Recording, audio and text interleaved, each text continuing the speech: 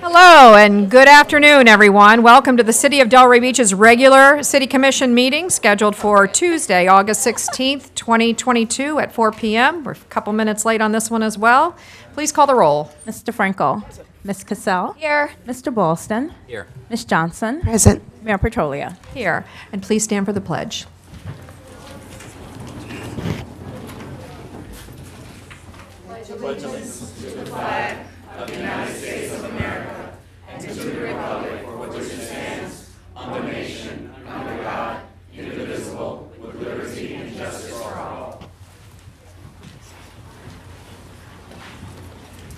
Okay. We are at agenda approval. Any additions, deletions, or substitutions? Seeing no- Yes? I do. Oh, okay. 6.6.c. 6C. Dot. All right, you want to move that to an item to speak about? Yes, 7AA? Discussion, yes. Okay, we'll move it to 7AA.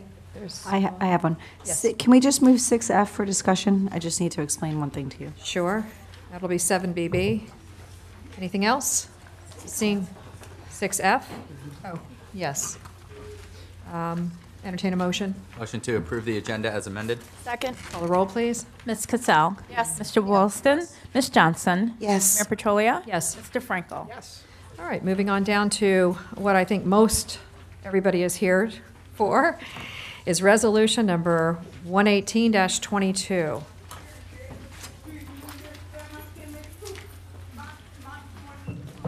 Mayor, Commissioners, Dwayne DeAndre, Human Resources Department, privileged to be in front of you here today. Very special evening here this evening. We have a resolution honoring Police Chief Javaro Sims for 30 years of service here at the Delray Beach Police Department.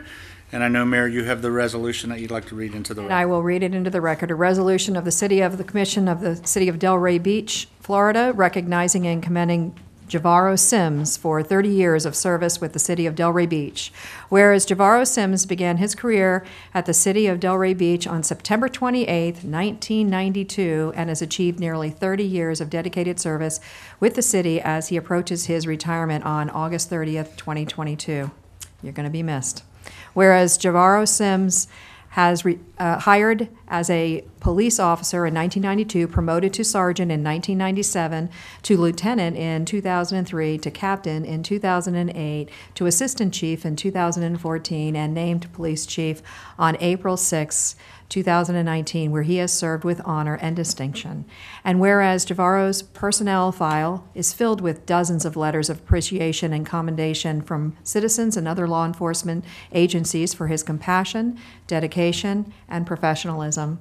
And whereas Javaro has demonstrated his commitment to unity by establishing the motto of, quote, one Delray, one community, one police department, end quote.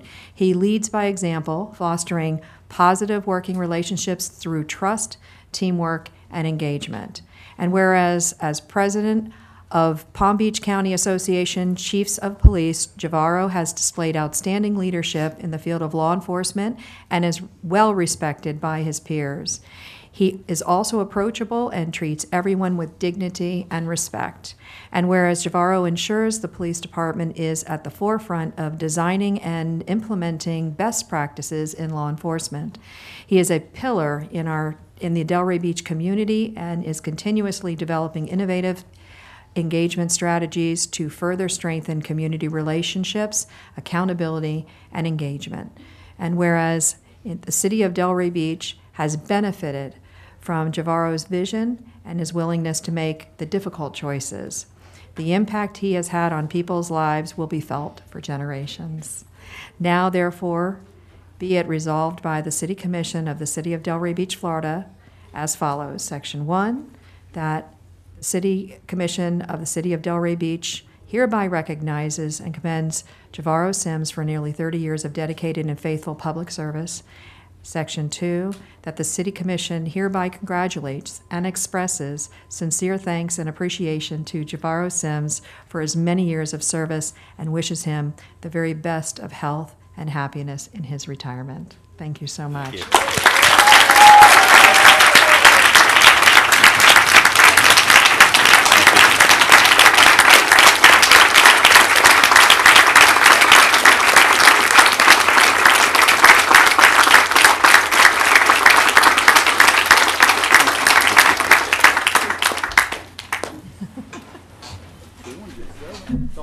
Well, first, let me say thank you all to the commission, mayor, and especially you, Lynn. You're surprised. You've been a tremendous help to me over my tenure as chief of police, so I truly appreciate that. But first, let me recognize my wife of over 30 years, Karen, for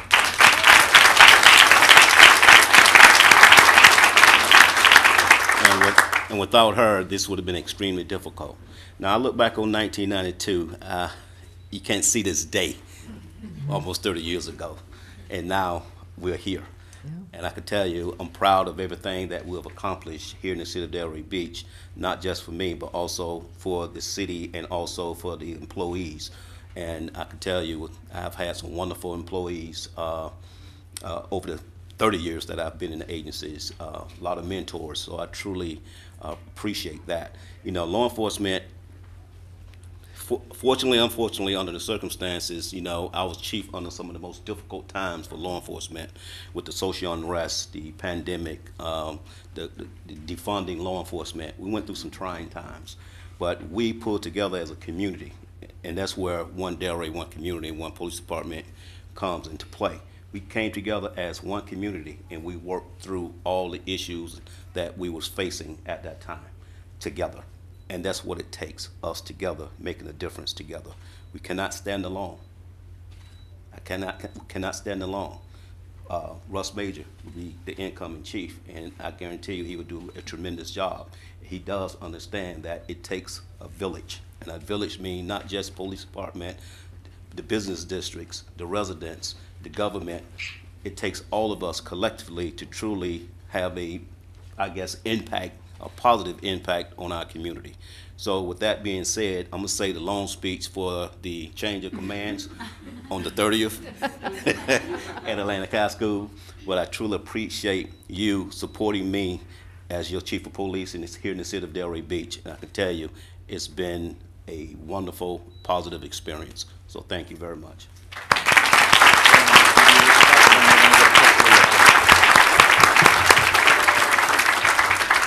So Mayor and Commission, I'm going to present Chief Sims with the plaque for 30 years of service, and also the copy of the resolution that you read into the record, Mayor. Yes. And I'll have him come up to the front so he can get pictures in front of you and the commission. Fantastic. Perfect. And by the way, I've already lost 10 pounds.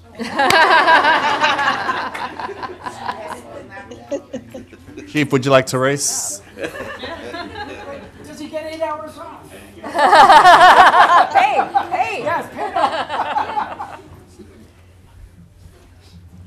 The question is, does he get a car to take him home?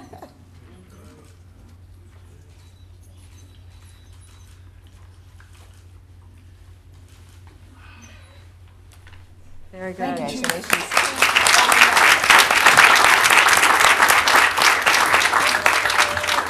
Thank you again. Thank you. Thank you, Chief. Well, that was great. All right. If anybody came just here for the chief, you are more than welcome to, you don't have to stay. You're welcome to stay, but you don't have to.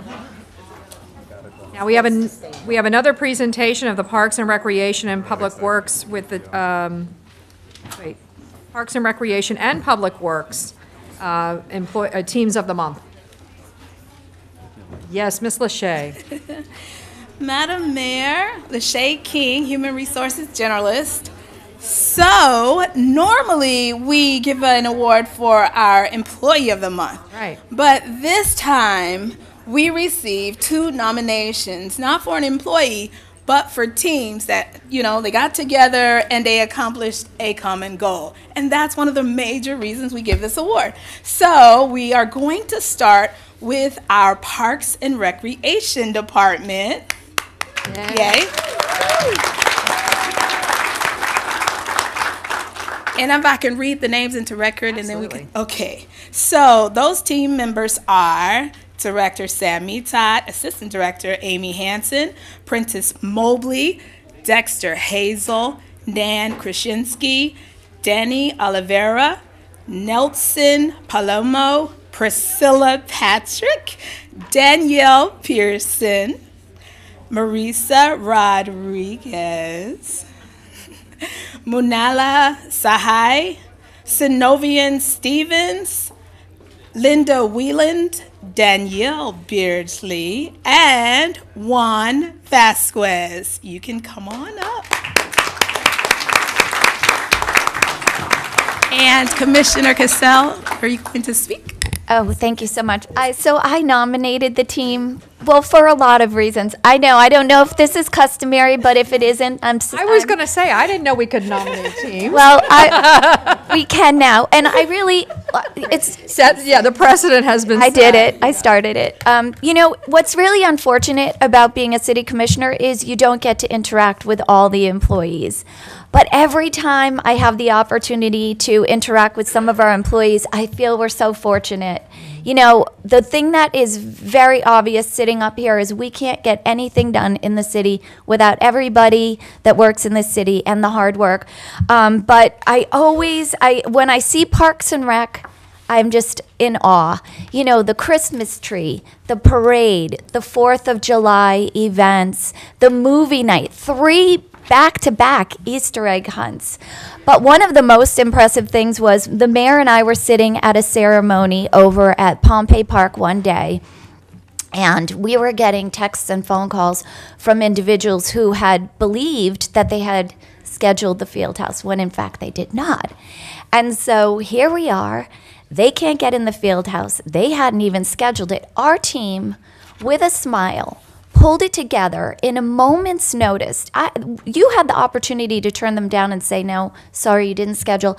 But instead, you all pulled together and provided for them.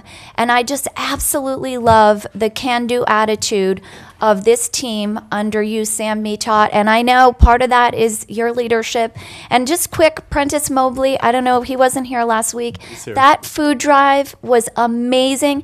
Start to finish, you organized that 6 a.m., start unloading, getting things sorted, and then I think it was 800 different boxes distributed. You're amazing. Marissa, I love your kids. You are a great mom. It is hard to balance a job like yours where you're working all these strange hours. Every time I see your kids, I'm remarkably impressed, and the same goes for Danielle. I love your children. And Prentice, your kids too. I visited camp the last day. The camp was amazing. The kids were so happy. I don't know how you two balance your job and parenting, but you're doing such a great job. Priscilla, always with a smile, and you recognize everybody, which is amazing because I can never, ever remember names. And then Nan, I don't know where you are not, but you're everywhere. 10 o'clock at night, I see you at events, doing things, working hard. I totally appreciate you. And Danielle, I saw Danielle at the 4th of July event. A man was running, trying to get to work in time, and he clearly did not realize the road was going to be closed, and he was struggling. She stopped, she picked him up, she gave him a ride. Above and Beyond is a totally appropriate name for the award you guys should get tonight. And anybody that I didn't specifically individually recognize, I'm sorry. I'm sure I've observed you do something super wonderful. And Juan, especially you, because you're not even part of the Parks and Rec team. You ended up helping out. So really, guys, I love your can-do attitude. You represent this city so well, and we are so fortunate to have you. Thank you.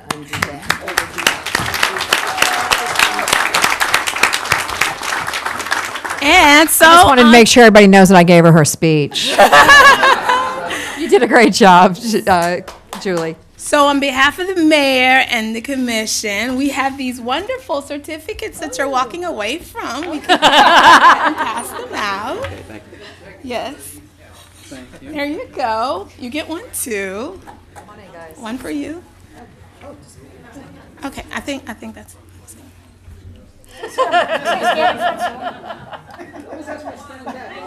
We have enough? Because I have one more. I have one more. Yeah.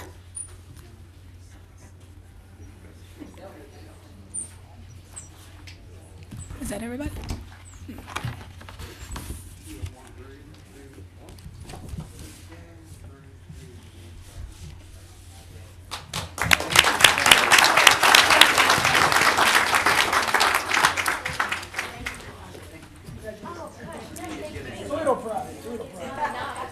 You're welcome. You know, I was gonna, And Shay, Yes? I was just gonna say one thing. I Yes. mean, I have to tell you, there's, this team has made us look good in so many different ways, and I know that Commissioner Casal hit on most of those, but you also stepped in a situation where we kind of lost momentum at the Old School Square grounds, and this is the crew that has been doing all of the concerts and everything else that's been going on there, too. Yes. So thank you guys for everything that you do. You make us look great, and we are so proud of what you've done. Thank you. Go right ahead, Lachey. Alrighty, and so we have another team that we would want to recognize this evening, and that is our Public Works Department. And here to speak on their half is Lieutenant Debray. Good afternoon, everyone. Michael Debray from the Police Department. I'd like to welcome up John, Dennis, and Juan. Please come up here again. Thank you.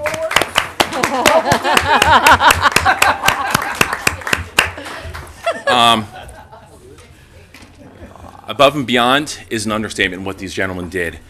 We recently upgraded the police department to a real-time crime center. We subcontracted this job out to a third party, which the job did not get completed. There were delays in it. These three gentlemen stepped up to the plate and completed the job early, under budget, and saved the city lots of money. So I'd like to thank them for coming together as a team.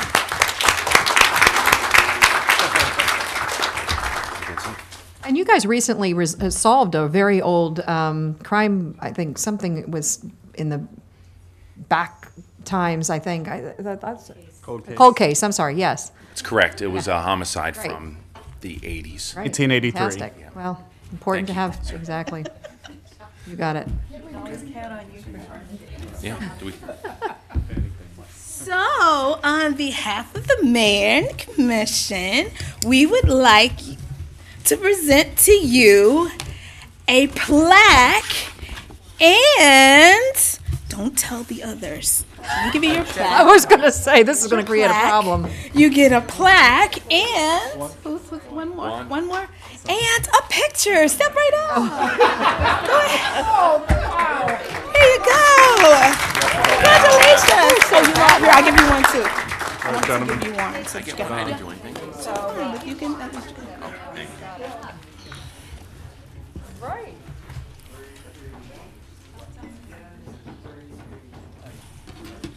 We'll see you next month when you get another one. Find a way to slip in. Mayor? Yes.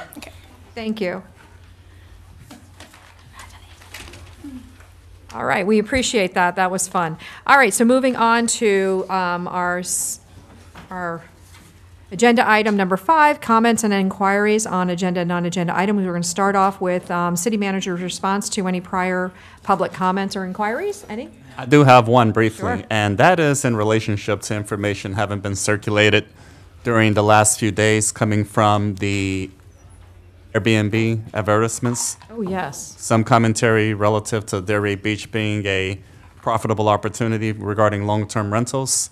And of course, as we previously reported, the Department of Neighborhood and Community Services is currently working collaboratively with the Office of the City Attorney to develop modified ordinance provisions to help address that. But more cogently, there's also direction underway in the Department of Neighborhood and Community Services for the upcoming fiscal year to include resources to secure the services of a vendor specializing in tracking and reporting vacation rentals so that we can do a much more proactive job of enforcement and resolving any issues and concerns in that regard.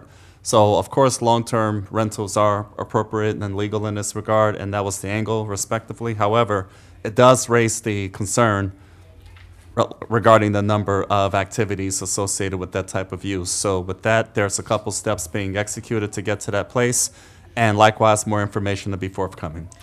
In addition to that, if I may, I just wanted to ask, anybody who's renting any homes in our city has to register to rent, correct? We have to have registration. So this is low-hanging fruit. I'm sure that when I saw that we were, what, number 2? Two. Yeah, number 2 in the nation. On a long-term basis, they Is it state or emphasize. nation? It might have been state, I'm not sure.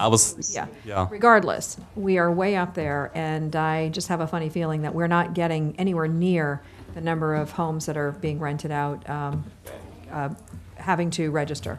Which is why I feel the same way, Madam Mayor and ladies and gentlemen, which is why I thought it'd be appropriate to mention efforts being executed. So again, a vendor specializing in the tracking and reporting of rentals to that effect will help us do a much more proactive job in terms of enforcement.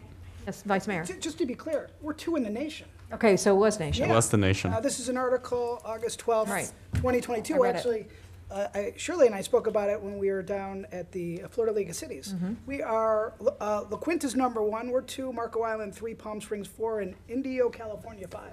So did you see the article? And that's the hosts, so in other words, the rentals. Yeah. Correct. So this is why we're proceeding as we are. I just Very wish to good. bring you all up to speed, so thank you. Just so we are clear, in 2010, 11, 12, we passed an ordinance that you are limited on the amount of times you can rent out your home. So there's an ordinance on the book. I don't know if Lynn's looked at it. I think she has. A couple times. So, Unfortunately, there was a preemption that came down from the state, and so we changed our ordinance. Like I'm echoing. We changed our ordinance after, and so we're stuck with what was before the preemption, which is not the strong one that you're familiar with. We're working on it. We have found ways that we can mitigate the impacts of the rentals that can help us enforce it. Unfortunately, the turnover is still going to be limited, but the impacts we'll be able to regulate. right. Okay. Thank you. You'll be seeing that shortly. Thank you. Okay, so somebody either has something on, and we're hearing a feedback. There's somebody's watching, has it on their computer potentially? Because it's, well, no, because I'm hearing a feedback, I hear something too. like it's a second person. Out there someplace. out there. Anyway, if you can just turn it down, that would be great. All right, moving on to the 5A1, which is the follow-up clarity and direction concerning summer camps. Pompey Buck. Yes, ma'am. So briefly, Director of Parks and Recreation, Sam Mita, we made a commitment to offer clarification relative to summer camp relationships, Palm Beach County otherwise, as they pertain to programs at the Pompey Park. So, Mr. Mita, if you would, please. Yes, Sam Mita, Parks and Recreation Director. Thank you for having us here today. I have Superintendent of Recreation Prentice Mobley, who will be carrying us through the presentation. And it's a quick overview of most of the pros, but even some of the obstacles that we do have with our summer camp program. Just a nice overview of what that program is and what it's all about over there at Pompey Park. Mr. Mobley? Right on, right on. Good evening, everyone. I'm going to go through a brief presentation here, just information about our summer camp and out of school, which has been we've been having for multitude of years, ever since I was young. So it's a staple. We go to the next slide. You ready for? Where is it? Right here. Big button right there. Big button. Okay, the big button. All right. Our out of school and summer camp, we have a partnership with the ELC, the Early Learning Coalition of Palm Beach County, which offer financial assistance for the cost of child care to eligible working parents. Services are vary based on individual needs and range from extended care to out of school, days out of school, and summer camp, both fun and educational opportunities provided by these settings. So really the ELC is basically a way that we can offer summer camp, and they can provide funding for those kids who, or those families, I'm sorry, that couldn't afford the fees. And they offset that, and they pay us back the difference. Early Learning Coalition of Palm Beach County, they partner with Primetime, which is under their umbrella. And they're a nonprofit organization that provides resources and support the after-school time that come in and offer programs to our youth, to our kids, through athletics, arts and crafts, life skills, exercise, drug abuse prevention, healthy cooking, animals and wildlife, bullying awareness, and STEM programming. Some of the benefits of our ELC partnership is the reimbursement, what I mentioned earlier, reimbursement to the city, youth participants in after school and summer camp programs, reduced program rates for those families, also offer staff free trainings for the 45 hours child care certificate that they need to be out of school counselors, which is demanded by the Florida Health Department, which licenses our areas, which I'll get to in a minute. Program staff receive additional free continued child care education opportunities, free instructional arts and academic programs, and field trips that provide hands-on opportunities for the participants in the program. These are kind of some of our numbers lately. We just went from 2019. 2019, we did have 2 sites at that time. That was pre-COVID. As you can see, 62 community center, 69 Pompey Park. Majority of those people are residents. 2020, we didn't have out of school, but we did do a camp. We had about 45 kids there. And in 2021 and 2022, you can see 82 and 86 participants throughout that year, that term. The location right now, our summer camp and out of school runs out of Pompey Park. So the camp and out of school are currently held at Pompey Park.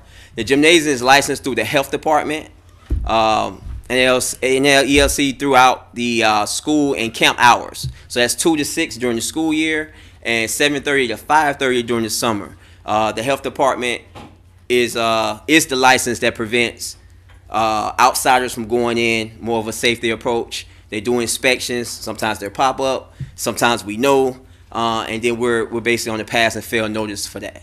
So, the 3-way room during camp, the gymnasium is the only part that is licensed. So the 3-way room is used for the Pompey Park Senior Club that we have.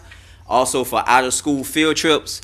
Basically, we call it out-of-school field trips because the gymnasium is their licensed area. So when they leave that licensed area, it's called a field trip. So even if they're walking down the hall to the 3-way room, it's a field trip. Hold on, let me go back. Also, we use May Volan senior meals out of that room. Lunch and breakfast during summer camp is also out of there. The 2-way rooms are used for the seniors as well, and some of the spillover youth from throughout the day until 6 p.m. The community center gymnasium is also licensed by the health department currently during that time as a backup site. So if there's, being that we're a licensed program, if there's any issues with Pompey Park and we have to move the kids, for instance, the gym getting repaired and they have to be out of your gym for 2 weeks, they can only move to another site that's licensed. So that's why the community center is a backup site, which we just learned recently. We wasn't really programming out of the community center, but we learned recently that we could, being that the kids are not housed there, that it's a backup site, that we can start to run some programming out of the community center. These are some of the fees, neighboring cities and agencies for summer camp. As you see, some of the neighboring cities, you got Boynton up there, $575 for residents, $715 for non-residents. Boca Raton, you see that number there. They go by the weekly price, but that's how it would be for the monthly. $3,000 for the residents, $379 for non-residents. And we are at $545 for residents and $550 for non-residents. And we provide the ELC scholarship, which will, some of those kids, won't pay that fee based on their economic situation. They may pay varied cost. Okay. Same thing for out of school. Boynton and Boca, they currently don't have a set out of school program, but our out of school program is $575 for residents, $675 for non-residents, and also we offer that ELC scholarship to some of those kids. Boca is a licensed child care. Boynton is currently working toward renewing their license. Last slide is some of the challenges that we have. Like I said, throughout the years, the child care industry, or the child care way, has took peaks and valleys. So a lot of the challenges that we face, that we try to daily overcome, and shoot at staffing, of course, getting proper staff, turnover on staff, and then making sure that those staff are prepared and licensed, certified to work with kids. So it's a lot of trial and error. I'm quite sure a lot of corporations, a lot of areas are dealing with the staffing. Enrollment. Oh, another thing back with the staffing, because that's tied to enrollment. So we have to have the proper staff to take on the proper amount of kids. So we can't take 70 kids if we don't have the proper staff to be able to deal with that amount of youth. Like I said, the nonprofits and the social, that's just like, over the years there's been a difference. There's been emergence of other groups. You have achievement centers, you have the Boys and Girls Club, you have Milagro, you have other groups that deal with child care or after school care or summer camps. So within that, you know, it's a constant competition between those, you know, not a mean competition, but a competition to be able to grab some of those kids and say, hey, you guys come here instead of going there type of deal. So I listed it as a challenge because that's something that, you know, you want to compete and you want to get the kids in, you want to provide the best atmosphere for them. So it's an every year thing. And then the social aspect that we also know being that, you know, the times that we're in, coming out of a pandemic, also with inflation and different people's mental state. It's just a lot of social cogs that go up and down that we deal with within Parks and Rec altogether, not just with out of school or summer camp. And then programming during the hours. So being that the gym, NASM is licensed, it's a challenge trying to find those other areas for the kids that might not be in summer camp, which really are like the preteens. So maybe like your 12-year-olds or your 13-year-olds who've aged out of that group, or even some of the younger ones. So coming up and shooting the stick at different, you know, different programs that may engage them at that facility. You know, in times we have done, you know, we tried ping pong, we tried chess, we've tried, you know, little mental groups, we tried teen councils and different things to try to keep them engaged. But along with that, it's a constant thing. It's a constant way being creative, trying to get something that stick with them. And that's mostly, I would say, mostly for the preteens, you know, the ones that just got out of elementary school. Because the elementary school is mostly when they get off the bus, you know, they're not really more so hanging around. They kind of go home and, you know, come back later for our programming that we have in the afternoon, which is large. Programming such as, you know, the track, the dance, the rocks, and etc. So yeah, that just concludes, you know, that's just a brief overview of what we have going on with the summer camp and the out of school. Great, thank you so much, Prentice. Let me ask a couple of questions I wanted to ask you. You can, Sam, you Yeah, can. we have the team here, so we're open to some questions. So just real quickly, how many kids are you having for your camp now? How many kids in the summer?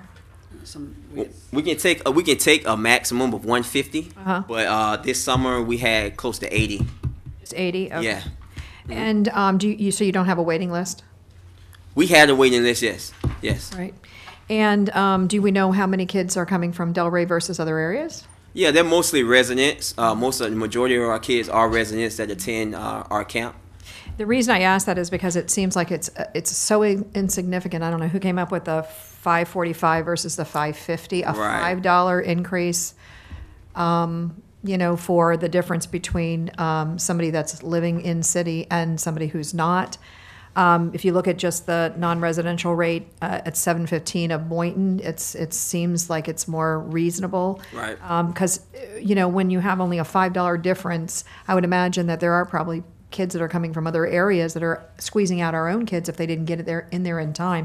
That would be my thought process, and I just think that needs to really be looked at because it just doesn't seem like, I mean, why bother? You know, $5, why bother? I agree. So anyway, anyone else? Yes. Yes, ma'am. Yes. I'm going to come at this situation from a different perspective. I'm very concerned that we have two of our facilities tied up with 86, that's what your slide said, 86 children.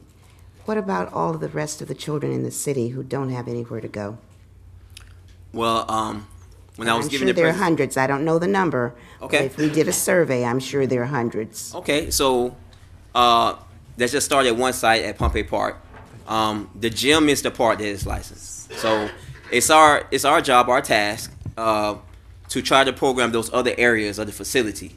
Like I said, the two-way room is probably that main part because the three-way room usually, we don't usually program out of there. The community center is what we just realized that we are able to because we're not housing the kids. The community center is a backup site. But we were under the impression that we couldn't, because of the license, we were holding them to the same standard as if kids were there. Okay, let me stop you right there. You've brought in, or the city has brought into the licensing by these organizations. Are we not capable of having our own programs if they don't want to cooperate with us due to their licensing requirements? Are we not, when I was a little girl, anybody could come into the gym, into the facility. Now we have restricted, as you just said, you were under the impression that two had to be, but even with one, Pompey Park used to be the gathering place for all the kids. You didn't have to be in a program, quote unquote. And I can understand that we might need additional funding from the parents to help. Nobody is going to have a free ride.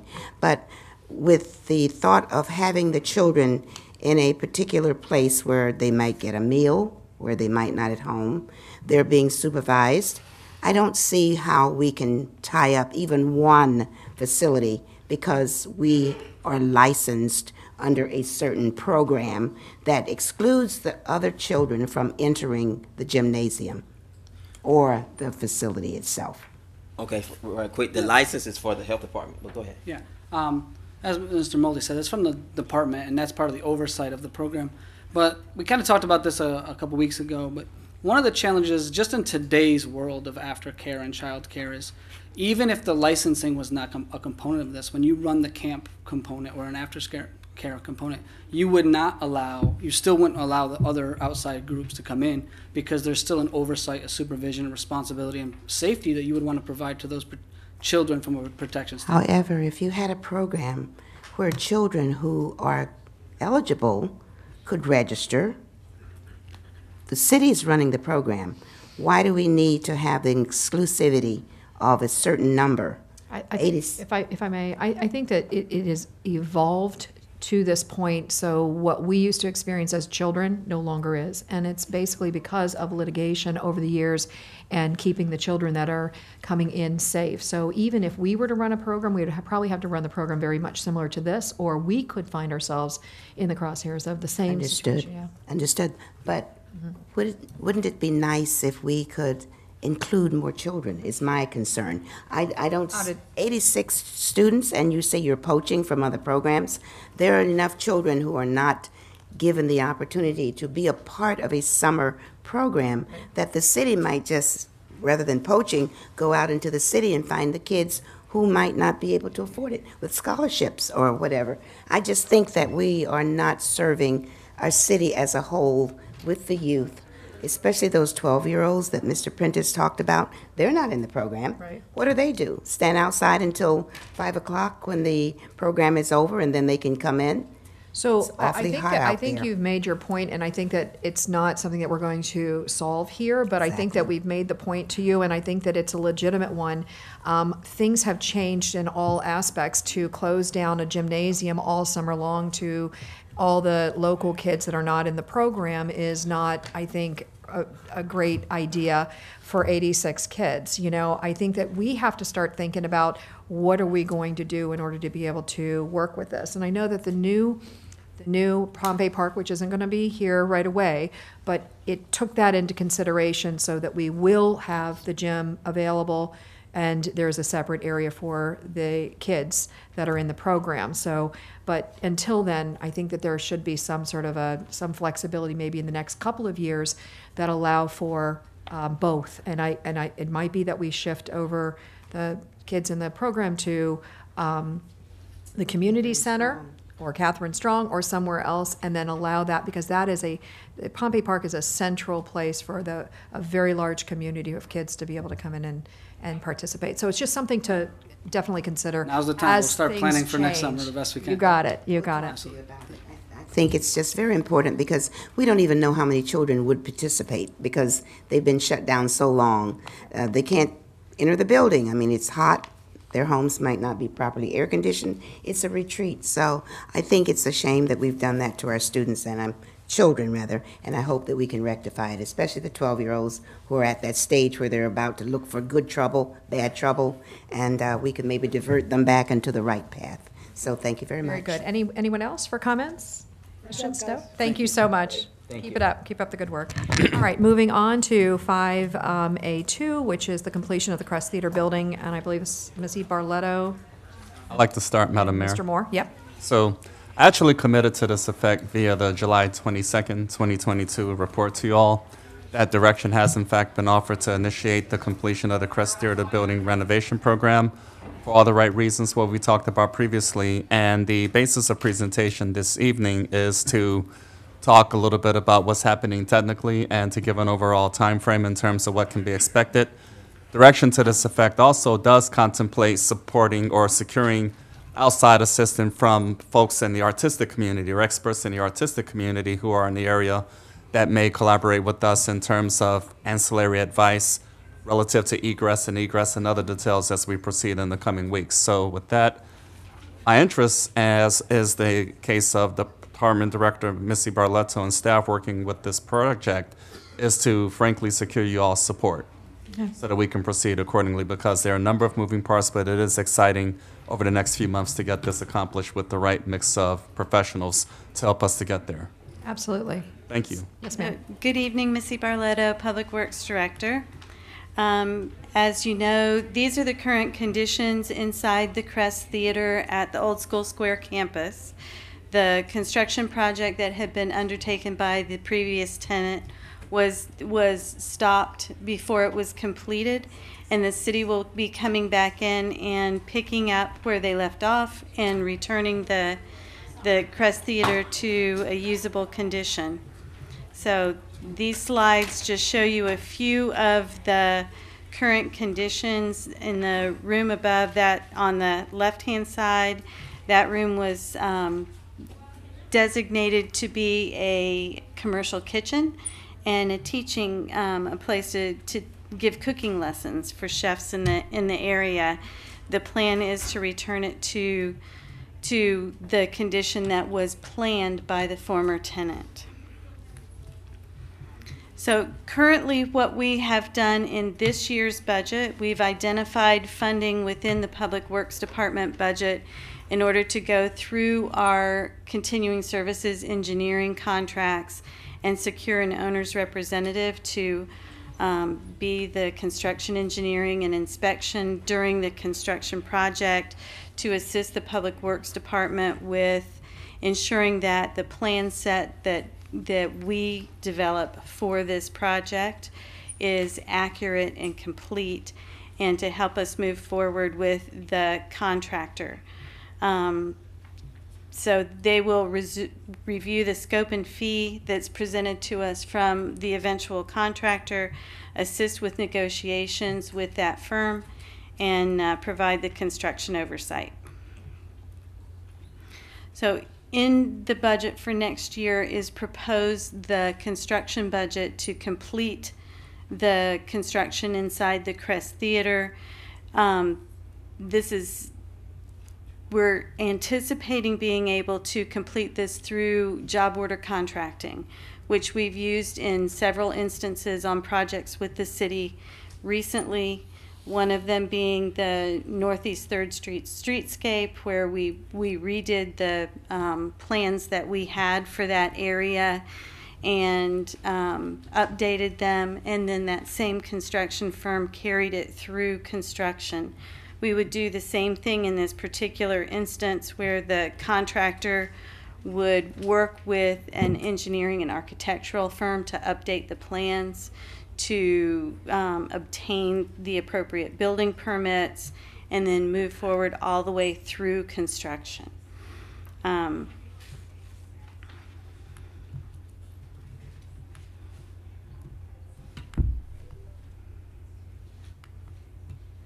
Okay, so the proposed schedule for this is that ongoing, we're starting the contract negotiations. We've taken several of the firms through the Gordian Group that is a part of the Sourcewell indefinite quantities contract that is contracted by the state. It's a more or less a commodities group where the prices are predetermined through negotiation. We have started taking those contractors through the process and are waiting on a return of scope and pricing from them, so that we'll be able to bring a construction agreement back to commission in November and be able to start construction almost immediately after the beginning of the fiscal year, in fiscal year 23, with the construction completion scheduled for August of 2023, about a year from now. So there are some things that are unknowns to us even at this time. what the new permit timeline is going to look like, and the lead time for getting specialty equipment, say for the kitchen, the lighting, and some of the other materials that are called for in the current plans. And that is the conclusion of what I have brought for you this evening. This is where we are in the process, and we anticipate bringing more information to you in the near future. Anything else? So again, we appreciate you all's support because this is necessary in order to reactivate activity at the Old School Square campus overall. The consensus coming from professionals who are in the artistic community in that particular realm is this is the centerpiece of the overall operation. I think you all understand that. So in addition to the technical approach that Missy was able to outline, working with the Office of the City Manager, the budget process, et cetera, we will likewise entertain considerations or thoughts that members of the artistic community may have in the area to also incorporate that into the mix as well. Likewise, my interest is to secure you all support this evening. Otherwise, we are prepared to move forward. So thank you. Okay, thank you. Any chance that we can put this on a faster pace, because this is a renovation. It is not like building a building, and we're looking at a year out. To me, building a building would take a year, but renovations, I mean, and supposedly as far along as the previous tenant was supposed to have gotten, which I doubt they did, but I know that they weren't like at zero. So I don't know why it would take a full year, and it takes 90 days to get to the point where, I don't see your schedule, but it was like November before you're actually even coming back to us with a proposal? Yeah, sorry.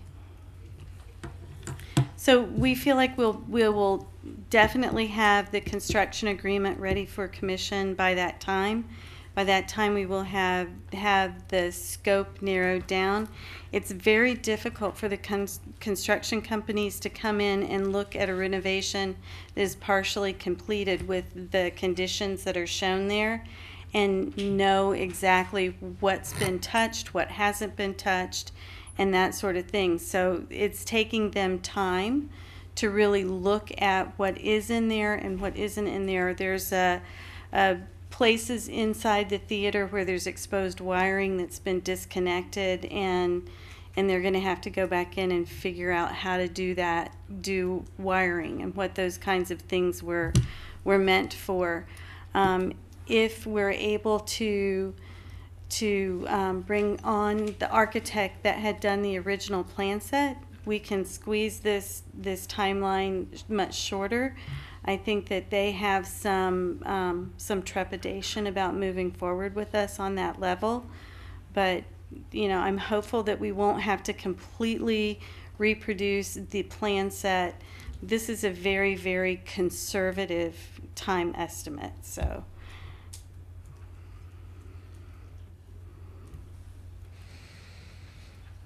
Anyone else? When will you hear from the architect?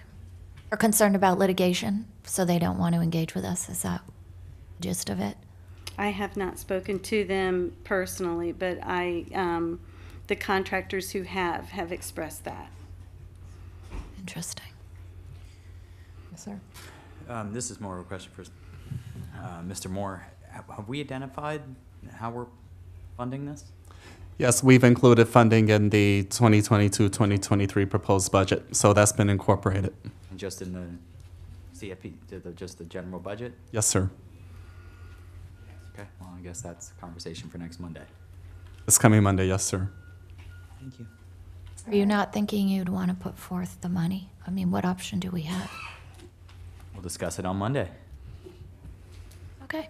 Well, that's the purpose of Monday's workshop, is we'll be crunching a lot of numbers. But if you're saying that you're not going to be wanting to move forward with this, and if you're saying that and you have support, why make her continue to work on it? We can't leave it the way it is.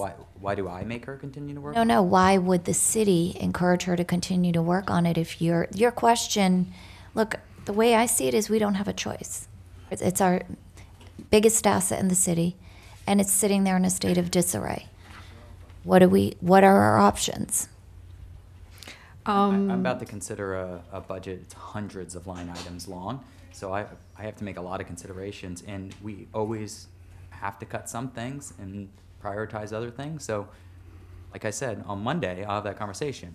I don't know how much work you're gonna get done in the next 6 days. I don't think on probably a this. whole lot. I would say 0, so, Never know. we'll discuss it on Monday.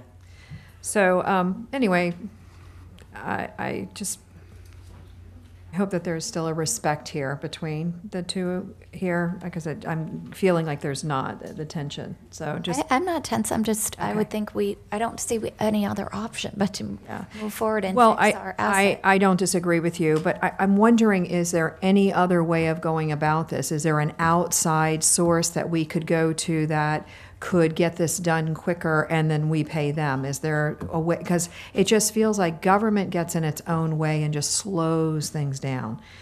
Private sector, I mean, this wouldn't take this long. I'm just saying. I mean, you could build a building with everything in it for less time. There's some exposed wires. I'm not trying to mitigate, I'm not trying to lessen it, but that's their job, to know where those are coming from and if it needs to be replaced. So it shouldn't take months to kind of analyze that. So my thoughts are, is there another way that we can do this? Maybe Mr. Moore, I don't know who I should even be So- directing this to. One of the ways that we shorten a construction timeline is by utilizing different purchasing methods. Mm-hmm. By going with the job order contracting, that cuts out all of the time for solicitation and having external parties come in and bid on the project. Okay. So right there, we're saving 6 months in the process. We can do everything in our power. Because there are so many unknowns for staff, we hate to promise you that we can do something in 2 weeks, and then it takes us 2 months. Right. So we will always under-promise and overachieve, but I don't know how much we can cut this timeline. Otherwise, direction has been offered to proceed with the various purchasing strategies and methods we've talked about so as to be as expeditious as possible. Nevertheless, it is an upcoming fiscal year 2022, 2023. And budget Mr. Moore, you consideration. have basically said that you will be looking at getting information back from people who are kind of experts in the area to know if we're going in the right direction? Is I that? think that would be appropriate as we continue to proceed. All right, very good. Thank you so much. I don't mean to give you a hard time. I'm just It's all right, that's what I'm here for. wanting to get this done quicker than not, but it looks like it's going to take a little longer. Thank you. I would also say that since we're in, this isn't for you, but since we're talking about the Crest Theater, I don't know if everybody got the same, emails that I've received with respect to Crest Theater, and, I'm sorry, the Old School Square nonprofit. The why? Yes, the Y, and the signage that they're posting around town. When was the CBA? I don't think I got it. Oh, a couple days ago. We were at the conference. Yeah, I don't Yeah, you guys missed it. But anyway, it's still out there, and there's signage around and asking people if they'd like to, get signs of the why it's basically it's dark or whatever. I would make a suggestion, and I'd like to just see if there's consensus here on the same thing, to put signage on Old School Square grounds as to what's going on. And something very simple.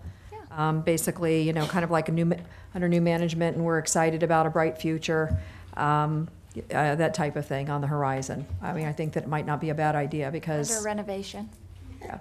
I mean, it will at least let people know that we're in the process of moving forward, because there's a lot of misinformation getting out there that we're not, and that nothing's really happening. I think it's important, and where else to put it than right on the grounds where it's happening.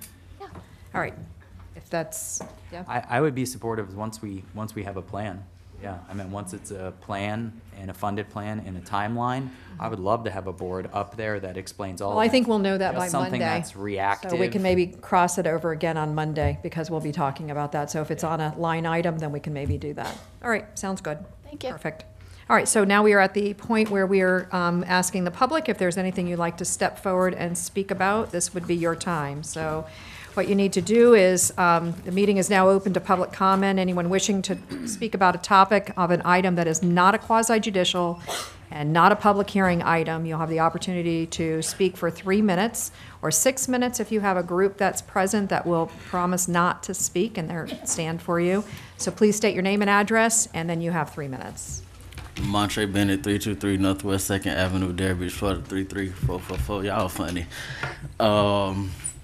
If those people would have continued that old school square, we wouldn't be in this situation. And she just put the $935,000 for discussion. I hope y'all are not going to use that for Old School Square and let it go to be towards Pompey Park. The other thing on y'all agenda is about this 40-year deed restriction. The people got 15 years with the county. Y'all want to give people 40 years. I think y'all should deduct the 15 years from the 40 and just let it be 25 years. Thank you for the proclamation for Child Safety Day. I don't know what can of worms would be open with my son name being mentioned on it. My son was 2 years old. He loved life, and he just ran out into the road. Nothing no one could do about it. I watched him run out into the road, sitting in my car. There's nothing I could do about it. But yeah, put the worms back in the can, because I don't know what that would do for anybody.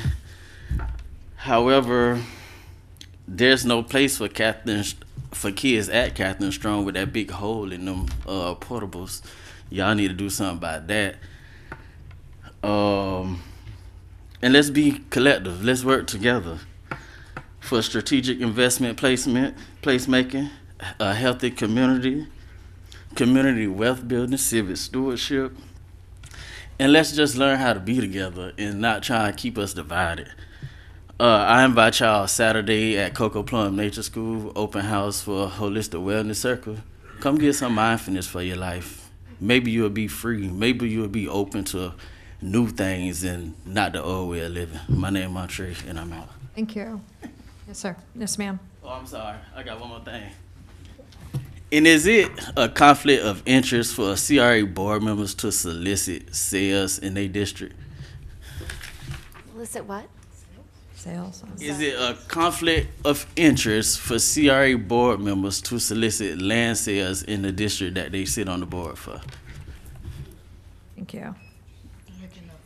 Yes, ma'am. Hi, my name's Nancy Channon. I live at 200 Northeast 2nd Avenue. And speaking of signage, I know this was discussed briefly at the last meeting. I wasn't there. But as I think you all know that I've been working on political campaigns for a very long time. And I'm just befuddled as to why there is not a single sign at our early voting site, which I fought to have to get here. But there are no signs. And I know not everyone loves campaign signs, but they're kind of a fact of life. They're at all the other 14, I think it is, early voting sites. So I did speak to code. I was told they don't put them in front of government buildings, but pretty much every early voting site is a government building of some sort. So I'm just really confused. The other thing is, not everyone knows that we are voting here because it's still relatively new. And as much as they're an eyesore to some people, I think if people saw them out there, they'd go, oh, there's voting there. I know I saw you put up a big thing that says early voting, and that's fabulous. But you all have my number. If somebody could just explain, and it's only for 2 weeks. You want to put signs up at Old School Square. The police department has temporary signs up for a blood bank. So I'm just confused. Thank you. Thank you. Sir. Rob Long, 2962 Calabria Way, Delray Beach. Good evening, Mayor and Commissioners. Last night, I attended my last Planning and Zoning meeting as a board member. I had the privilege of serving 2 terms over those 4 years, 2 of those as Vice Chair. First, I'd like to thank the Commission for providing me with this opportunity to serve Delray Beach by unanimously appointing me to 2 terms on the Planning and Zoning Board, the Site Plan Review and Appearance Board before that, and the Green Implementation Advancement Board before that. Last night marked the end of 6 consecutive years of providing volunteer service to our city's advisory boards. I'm very proud of the work and service I've been able to provide for Delray Beach. Last Tuesday, however, some of you saw it fit to block my nomination to the city's Historic Preservation Board. To state it plainly, this body voted 3-2 to stop a qualified resident from volunteering to help our city. It's disappointing and abnormal. Now, I'd like to address some of the comments made last meeting about my record on the Planning and Zoning Board. To clear up any confusion, attendance records show I missed 2 Planning and Zoning Board meetings this year. One of them was due to being sick with COVID, and I informed staff beforehand in both cases. Last year I missed 1 meeting, and I missed 0 the year before that. So comments made referencing alleged complaints heard from city staff about my attendance are not factual. Similarly, accusations about my decorum were also false.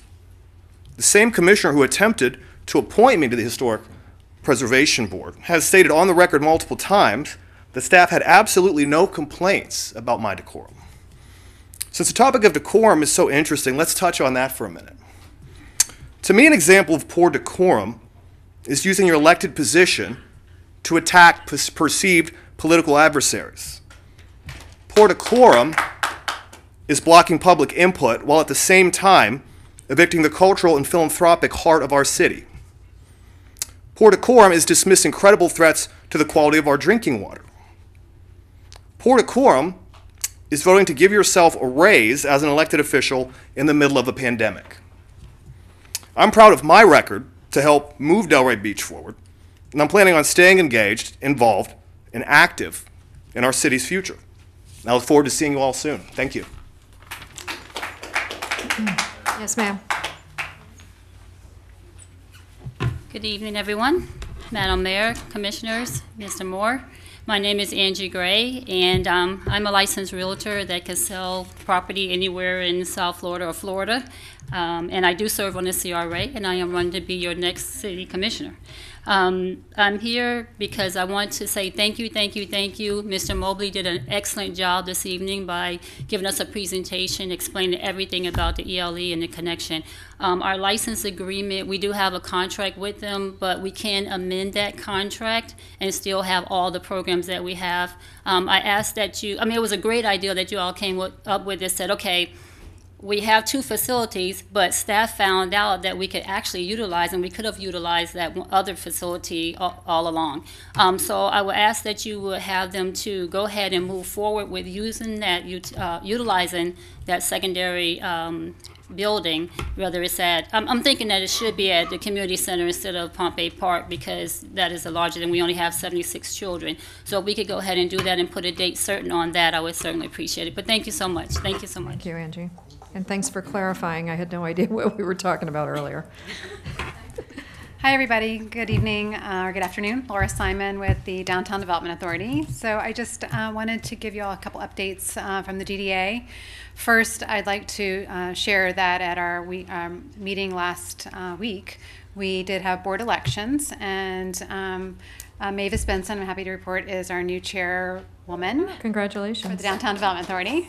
So, and our vice chair is Al Costello, Dr. Al Costello from Big Al Steaks. Vera Woodson is our secretary, and Mark Dinkler is our treasurer this year. So we do have a brand new executive committee, or sort of new executive committee for this year. And we're planning, and we're coming to you next month with our budget, with our budget hearing, and we're in full planning mode for our fiscal year coming forward. So look for that in our next board meeting, September 12th. We have discussion there. But I wanted to also let you know that we are launching Restaurant Month in September. We moved it to September this year. It traditionally is in August, but Downtown Delray Beach Restaurant Month, we have over 50 restaurants participating. So we have these outside in the lobby at downtowndelraybeach.com. Everybody can get their information, but we'll be kicking that off with an activation in conjunction with Discover the Palm Beaches, which is our county partner who has Palm Beach County's Restaurant Month in August. We have an activation this Friday at Old School Square Park on the 2nd Avenue side, with a little pop-up activation with some restaurants coming out, give some tastings, and talking about the August restaurant month in the county as well as September. So that'll be from 5 to 7. So we hope everybody will come out and just say hi and have some fun. It is fun in downtown, so just come out and visit us. But again, downtowndelraybeach.com, and then just thank you. We'll have all of our information and calendar of events and everything that are happening on that site as well. So thank you for all you do, and if you have any questions, just let us know. Thanks, Laura. Anyone else? Seeing no one, public comment is closed. I want to add one note, and I think that it's important to understand, especially for those that are listening in, this board did make a decision not to bring on a board member. There were other board members that were also equally, qualified, and in addition to that, there were not just one, but several instances that this particular board member made comments that were very disparaging towards in the city's realm, and was corrected by city staff and continued to make those comments and send them out to people who were very, very upset about our water. Our water has not changed a bit, not one iota. We haven't changed anything in the system. We haven't changed any kind of filtration systems since all of that hoopla that was happening about the water in the process of my running for election. So I was named as the person. I don't have anything to do with the water. None, zero, never even. I mean, it was the first time I ever went to the water plant was this past year. So it was very, very difficult. And so talk about bringing politics into, your board position, shouldn't do it. And it certainly wasn't something that the city had it struggled with, trying to get in front of the negative campaign that was underway with respect to our water. If our water was so bad, why aren't we talking about it today? Why haven't we talked about it in the last, few months? Because it's meeting the qualifications from what our experts, not us up here, but our experts are talking about. So when you step outside of that realm and you've been asked to correct and you don't, it's not a good look for the city. There were a lot of people here that thought that they were drinking water that was really bad for them. So I'm going to make that statement and let it be, and I stand by the decision that I made last week. Motion to approve the consent agenda as amended. Second. All right, call the roll, please. Mr. Boylston? Yes. Ms. Johnson? Yes. Mayor Petrolia? Yes. Mr. Frankel? Yes. Ms. Cassell? Yes. All right, moving on to what was a 7C, 6C, now 7AA, approval of resolution number 116-22. I believe that Commissioner Johnson, you took this off for discussion. Yes, I did, Mayor. Thank you very much. I understood that we were receiving funding from the state. However, after reading the explanation of what actions had to be taken by the city and not really being able to see, number one, how long we had these funds available with the explanations that were given, I thought we should at least get that on the record. I know when we have something, usually it's a year to year, but can you tell us how long these funds will be available? Well, I'd like to first, yes. Sam Mitat again, Parks and Recreation Director. Just what you have here, this and another item for the Catherine Strong location, these are procedural approvals that we need as far as the grant application process. And when we submit, we had to submit, once awarded and approved for the funding, we then had to have it put into a capital improvement plan, which our team did when we brought forth the first capital improvement, and it'll be approved if and when you approve it on the capital improvement side. But also it has to be approved via resolution, so that's the procedural of this item, to accept those funds. So the way it would work is we budget it as a capital item, we do these projects, and this would the grant would fund it back to the city. May I ask a question? But we're planning on doing so much work there. So will a portion of this be reserved for that, or are we doing this work prior to? This would be prior to, but in the understanding that we can use most of these items in the future. We're going to. Perfect. We're already working with the team to make sure, like the kitchen equipment, for example, that's just one of the examples, that we can use it now in that building and gets us through the next few years, but also that it would be the right, specifications for the The future shade building. structure, I think. So, The shade structure. so you haven't answered my question. How long are these funds for Available. this grant available? I believe we have a year to do these projects, but I think Missy can, 3 years, I apologize, 3 years. 3 years. It's very good. And because my understanding was that we were going to be given the money, we wouldn't have to come out of our pockets. But no, you have to expend the funds, then apply for them. So we have to be very careful as to our record keeping, et cetera. Not that I'm accusing that you And would this is not one of be. those record keeping items. Exactly. And I understand the process. It's just that I didn't see any time frame, and it was an awakening to me that we, the city, must come up with the funds, expend them, and then pray for reimbursement. Well, it's already been approved, so. What's already been approved? They approved the items. Oh, I know in the they legislature, have. yeah. I'm not saying they haven't. It's the process that concerns me. The mayor has in previous times said that we've gone along with this sometimes after the fact. Grants have been given, and then we don't have the money, so we have to go back and say, we can't use these funds because we don't have the money to expend to be reimbursed. So I'm not criticizing you. I'm not saying anything I think you're about the referring to process. matching grants, by the way. Well, it might be that, Yeah. but it's the same process. You have to expend. You do not? No, because we're getting it all back here. After a you match- expend Yeah, that's right, the but we're getting it all funds. back. We're a matching, we I'm don't not get all even back. They talking match our expenses, we actually get nothing back from what we expend. It's really kind of almost like you're going to. different things. Here's how I see it, and maybe you this misunderstand me. is I don't know. Trying to help. But I would Thank just. you. It's kind of almost like going out, then turning in your receipt, and then having them repay you for your receipt. So in other words, going out and buying something and then just handing your receipt over to them, and because it's already it's earmarked for this, so I don't see us not getting it. Is that an easier analogy, or I think that was pretty good. okay? I think we only get it if we do what we say it's expended for. Correct. But that's- Exactly. yeah. That was on. I got and, you. and that was my concern. That and I might have missed it in the CIP that I have a copy of. I haven't gotten a chance to speak with Missy about it. It just, as I was preparing for the meeting, I read it. I said, "Whoa, wait a minute. Is this like the transportation funds?" Where, and I'm not getting it confused, Commissioner. I just had a question. How long are the funds available? Do we have it in our CIP? And surprise, surprise, the city has to come up with the money. Ask for reimbursement. I don't care if it's partial, matched, whatever. We have to expend the money and then request reimbursement. And that was all I was saying.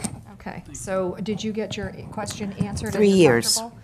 Okay. So can we get a motion? Yes, motion to, Go ahead. motion to approve. All right. Call the roll, please. Ms. Johnson?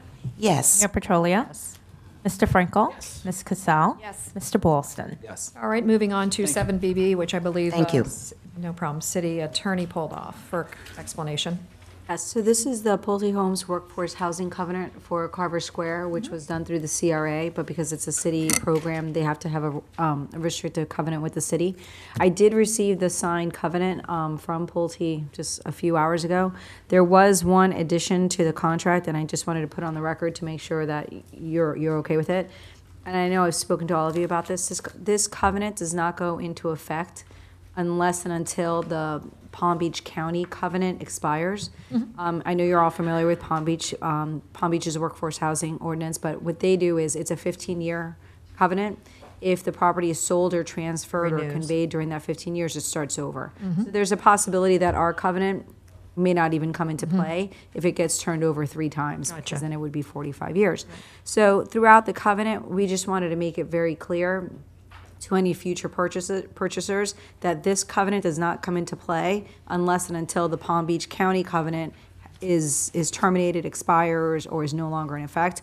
And so there was in section 3.3 subsection C, they did add that this section discusses additional resale restrictions. Our ordinances are a little bit different than Palm Beach County, and it talks about different ways that the property would be transferred, and it would be okay to transfer death, transfer within the family, things like that. And all they did was put the qualifier in there that says upon expiration of the Palm Beach County compliance period, and then it has our language. I'm not concerned about that qualifier. It's throughout the entire document. It's just one more safeguard that they've added. But I just wanted to put that on the record. If you're comfortable moving forward, we can just approve it as amended. Otherwise, I'll just put it on the next agenda so that you can see the final copy. I will email you the final copy just so you have it for your records, and I will give it to the clerk so that she can add it to the agenda. Okay, any questions or concerns? Otherwise, entertain a motion. So I'm understanding that you will be bringing this back as a clear? No. Or our vote today will agree to? Okay, thank you. This is a master covenant, so this is the one for the entire property. Each property that gets sold will have a deed restriction that references this master covenant. Very good, thank you. Can I ask just a question, though? I guess for clarity for the owner and future potential buyers, why aren't they just running side by side, even though it wouldn't kick in? They are. They're concurrent. They were running at the same time. So this master covenant will kick in once it's recorded.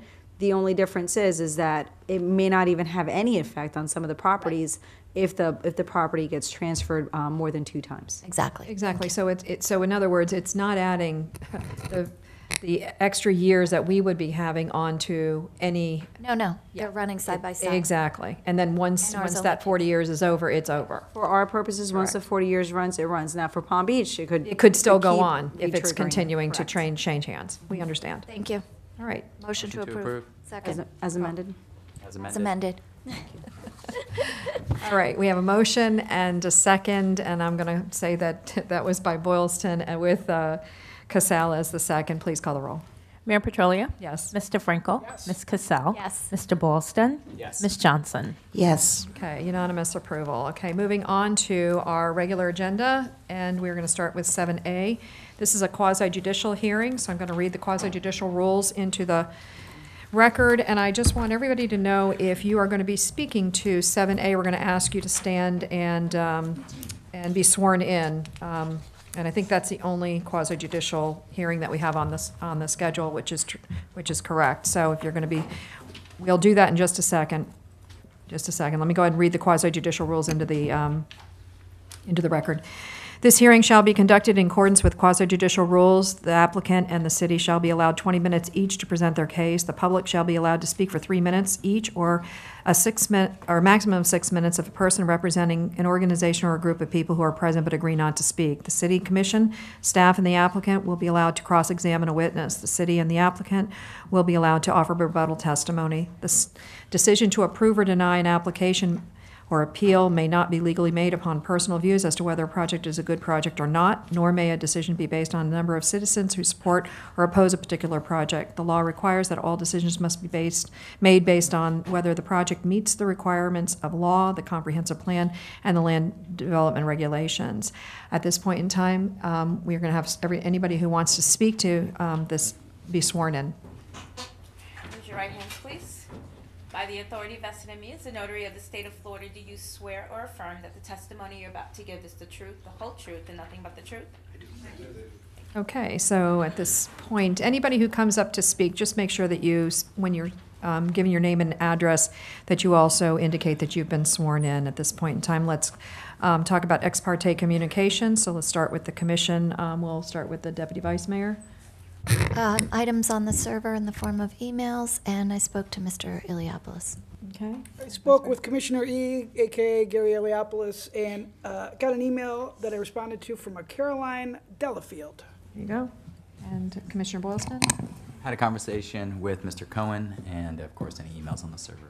And Commissioner Johnson? I believe everything's on the server. I don't remember any personal. Yeah, same with me. I was out of town, so I didn't get an opportunity of sitting down with anybody. So we are good to go at this point. Let's go ahead and have the project file entered into the record. Good evening. For the record, Anthea Geniotis, Development Services Director, and I would like to enter file number 22-131 into the record, and Mr. Iliopoulos and I believe Mr. Cohen are here with the presentation to go over the request. Very good. I'd like to request an extra 5 minutes if we can for our presentation. I think you should address it once the time period is expired, and if additional time is necessary, then it's your discretion. Okay. So you've got the 20 minutes now, but you can request more if it's needed. Okay. My name is Steve Cohen. Live at 1140 Bohemia Road. I've been a resident of Delray for 40 years. And when I moved here in '82, I felt that Delray could be a special place, being so close to the beach and so close to 95, and that I could really make this city come alive if we can get some people down here. And I realized we needed some restaurants and attractions to get people to the downtown that share a common experience. Not everyone may remember how that happened. I know Ms. Simon has been here long enough. Ms. Johnson has been here long enough. There's probably a couple other people who have been here 40 years, but I want to just run through the genesis of why I'm working on this project. To begin that process, I bought the building at the corner of 2nd and Atlantic. It had a consignment shop in it, and then I got Louie Louie's in there, and then it became the office. Then next to that was the Twilight Cafe, which became Starbucks, after the owner joined his brother at the Green Owl. Then I got the Ace Pump building, and I made that into El Camino. Then I got, next to Starbucks, there was American Security, which became Native Sun, which became Coco's. Then I had Art Brion, which became Sunglass Hut. Then I got the VFW, and I made that in the racks. Then I got the Ice Lounge, which became Bull Bar, which became Tin Roof. Then next to that was the Sunset Cafe I brought in, which became Tryst and became Tin Roof. Then I brought in Worthing Place, which included Salt and Park Tavern. More importantly, I saw a need for a residential component to the downtown to keep us growing, to keep the young people coming here, to keep revenue strong. And I have some other projects off the Ave, but let's talk about it on the Ave. Well, the city's mayors and staff over the years told me, Steve, you did a great job with the restaurants, but we need some more retail. If you can't help us, please think about it. So that's what I'm here for, some retail tonight. I got the chance when Dave Cook was retiring to buy that old empty retail building, formerly known as Hands, and I saw an opportunity to bring this building into this century by upgrading the lighting, electric, roof, plumbing. It needed it all, and it still does. But I believe if we put that building back to its original form, we can really make that block pop for retail. It can really be a destination. When I was marketing the space, every single potential tenant that I talked to said, we love the space, but we need bright, clean windows to show our wares. That's what's conducive to retail. Every other potential tenant said, it's a great place to stand under when it rains, but it's not conducive to us having good retail sales. Now, the restaurants in town, when they're done well, they work here all day. But retail requires a different look, and one that works for the present economic conditions and the market as it changes. So I'm trying to put 325 back to the way it was. I can, by right, knock it down and go 3 stories and put 2 stories of office above it. But I feel the better look, the better scale, the better function is to clean it up, keep it 1 story, and add it to the retail part of Atlantic Ave. Also, the existing building promotes 1 big store. Our design is 4 bays, which keeps it in scale to the downtown. So Delray is fun, creative, alive, changing, growing, and we're doing it organically. We're not manufacturing it like a Meisner of Boca. So the ability to grow and change and adapt has really been drawing a lot of people here. I hope that you can see retail is the proper balance for this block. As the owner of this building, I am bringing before you what I believe is the best solution for preserving retail sales along the avenue, with a building that would be featuring the sales of personal and fashion items. I understand that in order to build this particular design, I must request a waiver, and has been asked of me to supply details as to what would be built if the waiver is approved. I am presenting to you these details. I want to be clear that I believe in my professionals with whom I've worked, and I believe my architect when he states that this is the best solution. However, I put on the record that denial of a waiver for this one particular approach is not a denial with respect to any other alternative proposal I might make for this building should this one fail. I am presenting a single plan tonight and reserve all rights on presenting future plans for the building should the need arise. I am relying on this in continuing to make my presentation to you, and I will now let Gary explain the details. Thank you. Thank you, Steve. Madam Mayor, Commission, my name is Gary Eliopoulos for the record. My address is 1045 East Atlantic Avenue. Our firm is GE Architecture. You know, tonight I was hoping it would be something fairly simple. We are talking about a couple waivers. It seems it's gotten a lot more complicated than I anticipated. I believe the city attorney will correct me as I go through and I present things that are not things you will be voting on. I do understand that any proposed elevations are not subject for a vote tonight, but I think it's important when I'm going to ask for waivers that you actually get to see what we're proposing. At least I would like to, when I've been on boards like such as yourself, to see, okay, what are we getting? It's always a shock if all of a sudden you voted for something, then somebody came back with something totally different. You're like, I never anticipated that. So that is our goal tonight, to actually show you what we're planning. Let me just get my bearings here with the clicker. I believe probably most of us know where we're located.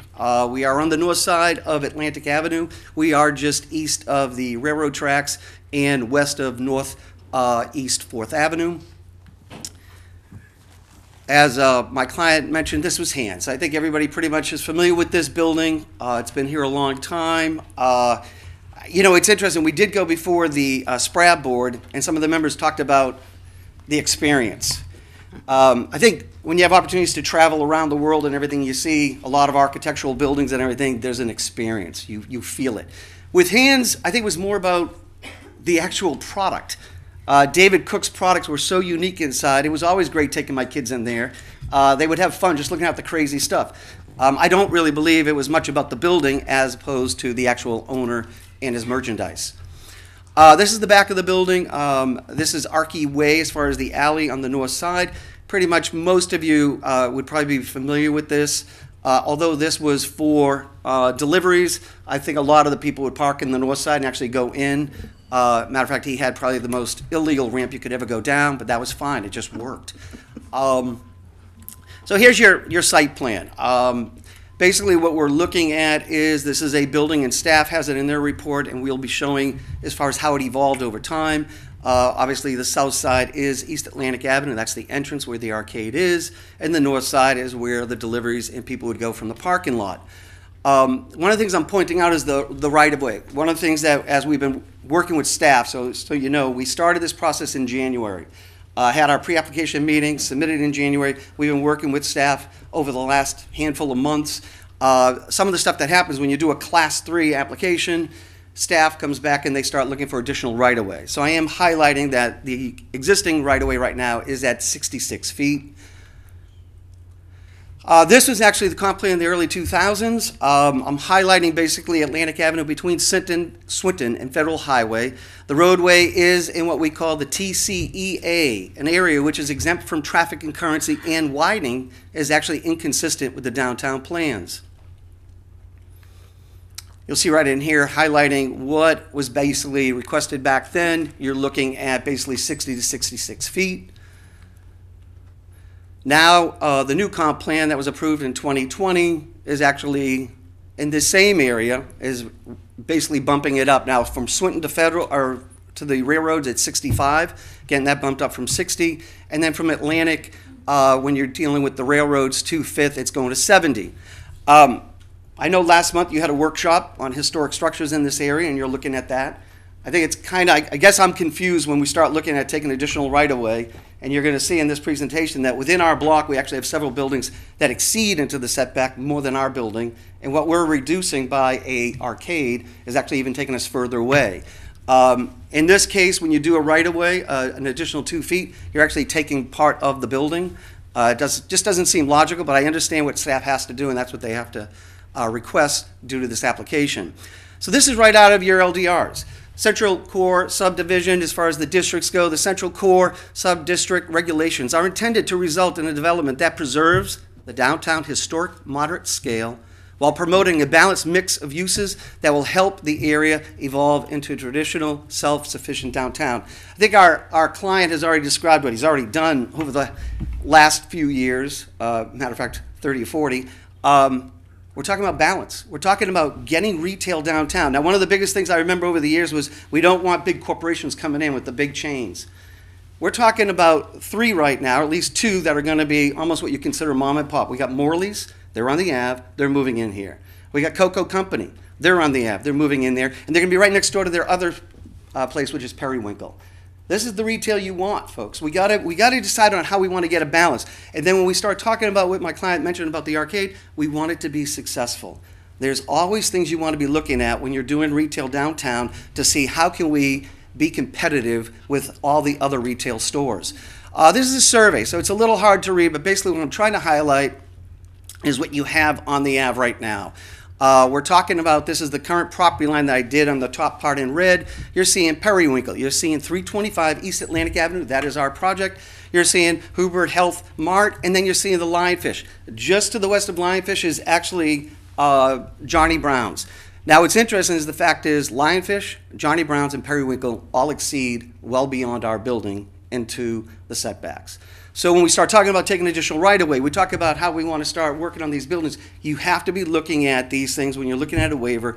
Would you ever consider other buildings getting a certain type of waiver in order to preserve what we're talking about, the scale and the historic character of the downtown? Right here, the part that I just highlighted, which is either red or pink, depending on how high your eyes are, we're basically talking about storefront. We're talking about an existing building footprint, and we're asking to actually straighten out the storefront. It's kind of a sawtooth pattern. If for any was familiar with the stores, Vince Canning actually had almost like a horseshoe type thing, which was quite typical in the 50s, 60s, and 70s, where you walk in, you get to see the shoes on the sides, and you went into the store.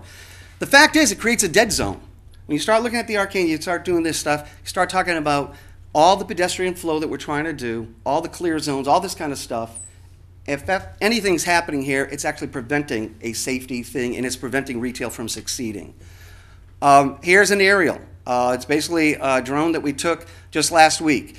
We're showing in yellow our building, where we are. Now, it's not showing the arcade. The arcade you can almost see is like a reddish brown going down further, but you're seeing where the actual property line is, and you're seeing where Johnny Brown's is. You're seeing the Lionfish, those are on the left-hand side, and then go far to the right, and then you all of a sudden will see that you basically have, wait, let me go back. Well, I guess I don't know how to go back to, let's see here.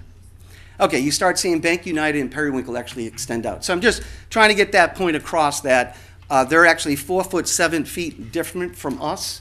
I think that's just important to understand where our facade is versus everybody else. So staff does talk about when the building was built, there's a comment about, I think it's 1921, which would be more like Vince Canning. Our records show from the original drawings that was 1934. I don't think there's a big difference there. They're obviously older buildings. You'll see in the back, it was added on in 58, and then it had 2 more additions in 74, both in the front, which was the arcade, and the rear. So as we look at this, here's the arcade. We're talking about the depths. One of the things that we want to point out is the LDRs do give you guidelines and actually incentives to have these arcades. They definitely do. Matter of fact, staff has talked about that this was one that they actually worked with their design guidelines and actually used as an example. I would tell you that it's actually not the best example because it's very deep, okay? It's dark. It doesn't create the atmosphere that actually is conducive to retail. It actually helps for restaurants. It's perfect to having outdoor dining. The sawtooth glass, this is more about the retailers. They're basically saying that, you know what, it's a lot easier when we have 90-degree angles, and it actually makes it better for us laying it out. Obviously, Vince Canning's shoe store, with it that far deep, doesn't help the retail. This is basically responding to what the tenants are saying to my client. So these are your setbacks. You're looking at your 10-foot as far as your minimum, and you've got your 15. So obviously the blue is where the existing building is. We know it's non-conforming, and of course you can see where the arcade goes right out to the street. Along the right-hand side, the east side, if you will, the building actually goes in approximately 7.5 inches into the public right-of-way as of right now. Same with Periwinkle building. So right now what you're talking about, we would be taking the storefront and we're moving it out to the existing building footprint, which are the columns, which is approximately 6'1" that we want to slide down. What happens with the setback increasing is because of the public right-of-way that we're adding another 2 feet. One of the things that we're highlighting again here is this is the actual things that we're asking for. We're switching the glass. The actual doors in 3 of the bays are staying where they are. It's actually Vince Canning's side that actually we are moving it out towards the front.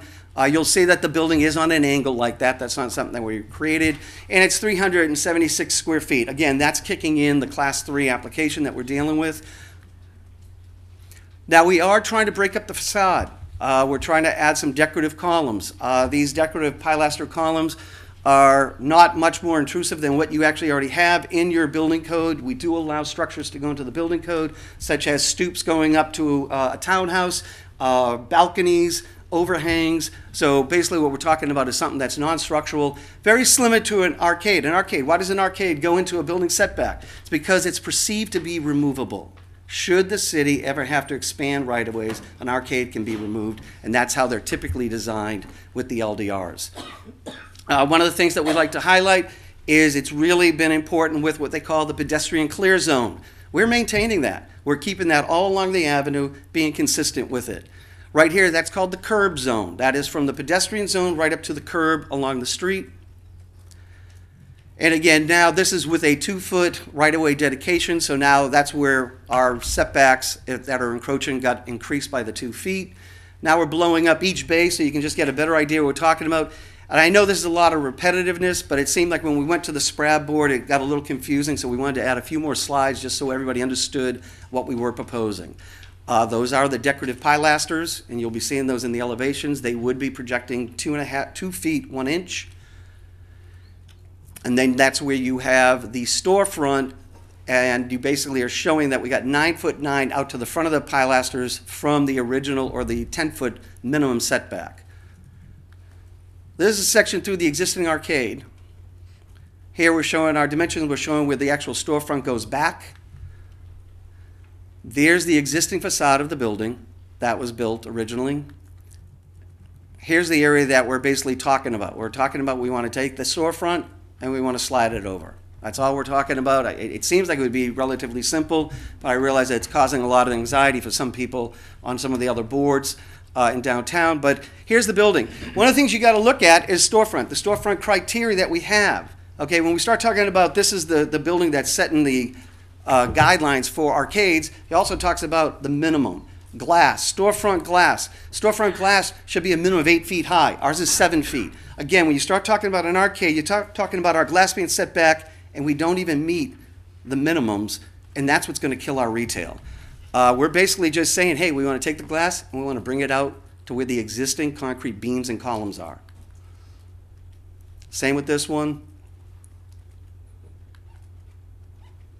Now, Vince Canning is a little different. This is the one that I did point out that actually the building as it is right now projects into the public right-of-way by 7.5 inches. Now, obviously, it gets increased because we now have the 2-foot right-of-way. On all these facades, we're actually proposing some decorative elements, so we are requesting to increase it by 2 inches because we're actually putting on a different type of material onto the building, which would approximately project it out 2 more inches. You know, you talk about, I mentioned earlier, the dead zone.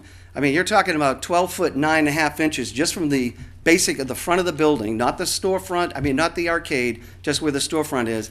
That's what we would consider a dead zone. It's not a good thing at night. I think this is something we should always be looking at. This is, again, the store as it is right now. Now that right there, the base, what you call the sill of the glass, it's approximately 2 feet. That is part of the criteria. The minimum has to be 1 foot. So that does meet that part, but the height of it is actually still at 7 feet for the glass. Let's talk about the elephant in the room, okay? It's the arcade. That's really what all this is driving about. We would not be here tonight if we didn't have this arcade, okay? Because we basically wouldn't be having to deal with stuff. The arcade allows you to go into the right-of-way. We are actually changing the glass, and all of a sudden that becomes the issue. Again, when you're looking at this, my client mentioned it's one large arcade. Now, architecturally, I'm not ranking on anything, but I'm saying it's not distinguished from anything else. It's not telling you the different stores that are in there. Sure, somebody can say, well, you can put up different signs. That doesn't help the retail. Look at that picture. It's dark in there, okay? We want things to be successful. There was a time and a purpose for this, but it's amazing that we actually, when we went to the DDA, Mark Dankler, who was the owner of Vince Canning, said, listen, we owned it before it had an arcade, and we owned it afterwards. He said the arcade was nice for people to stand in the rain, but it didn't bring in people. So I think it's important that we understand this. I think more importantly, we're talking about historicness. I get that, but you got to look at proportions. This arcade's all the wrong proportions. At the tightest part of the arch, it's at 6'6". When you go to the top part, it's 9'6". Those do not meet the minimum requirements that we ask for our city guidelines. Our city guidelines are a minimum of 10 feet up to 20 feet in height. That allows the openings to be large so you can see. You want to see this across the street. Remember, we have cars all parked in front of that during the day and everything. It's blocking the views. We want to try and encourage people. Is it possible? I'm okay, but just, you can wrap it up. I mean, I think we understand what you're trying to say, and, I mean, just make your points that are really important. Okay, this was added in 1974. It is not historic, it's not original, it's in front of the building. It was added on. Again, proportions, I will show you what the city looks at as far as being the criteria for the guidelines. This was the example that they used. These right here, deep, that's what they showed. That's a shallow, high arcade. That's more appropriate. I'll just go through. Some of the arcades in town, they're between 6 and 8 feet, and they're usually around 12 feet in height. Makes a big difference on how you're doing your retail. This is a smaller one.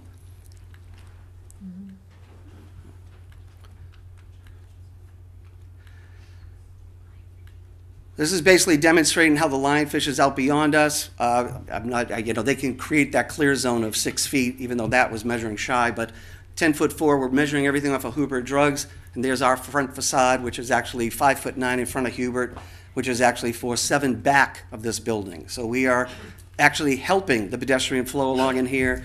We're obviously doing all the required landscaping that's required. The city actually has their light pole. If you a light fixture on our building, we're actually replacing it with a new light pole so you have proper lighting in the street. I'll just go through the back. That's basically just developing the landscaping. One of the things that when we were at SPRAB and DDA was talking about, are we creating a new facade, new images? Again, the yellow is basically talking about the pilasters that we're adding. There's the storefront that we wanted to straighten out. Here are the different various materials that we're doing, which is brick veneer, raised stucco banding. We're creating transoms over everything to give the illusion that it's taller storefront. It's actually going to be lit in the back, but it actually will not be part of the store that you see in. So at this point, I am going to interject. Okay. This is a waiver today. This is not a site plan approval. So I understand why you're showing this, but I think at this point it's getting repetitive. Okay. So what I'll do is, yeah, I'll go. Oh, well, let me go to then just read what we're dealing with.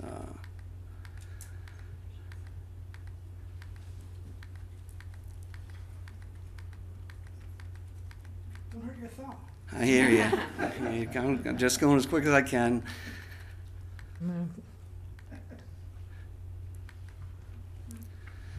LDR section 4.413. I mean, if you don't want me to read this, I won't. But this is what I was planning. Huh? Yeah, it was just basically the waiver shall not result in an inferior pedestrian experience along the primary streets, such as exposing parking garages and large expanse of blank walls. Folks, I don't think we are doing that. I think we're being very compatible with the surrounding buildings. We're having our 5-foot awnings as all the other buildings, and we're keeping the pedestrian experience the same. The waiver shall not allow the creation of significant incompatibilities with the nearby buildings or the use of the land. Again, I think we're maintaining that. We've got our clear zone and we got our curb zone. The waiver shall not erode the connectivity of the street and the sidewalk network, negatively impacting adopted by the bicycle pedestrian master plan. By taking out the arcade, although that's not part of what you're talking about, even as we increase our storefront glass, we are not reducing the flow along this area that would actually impact the bicycles.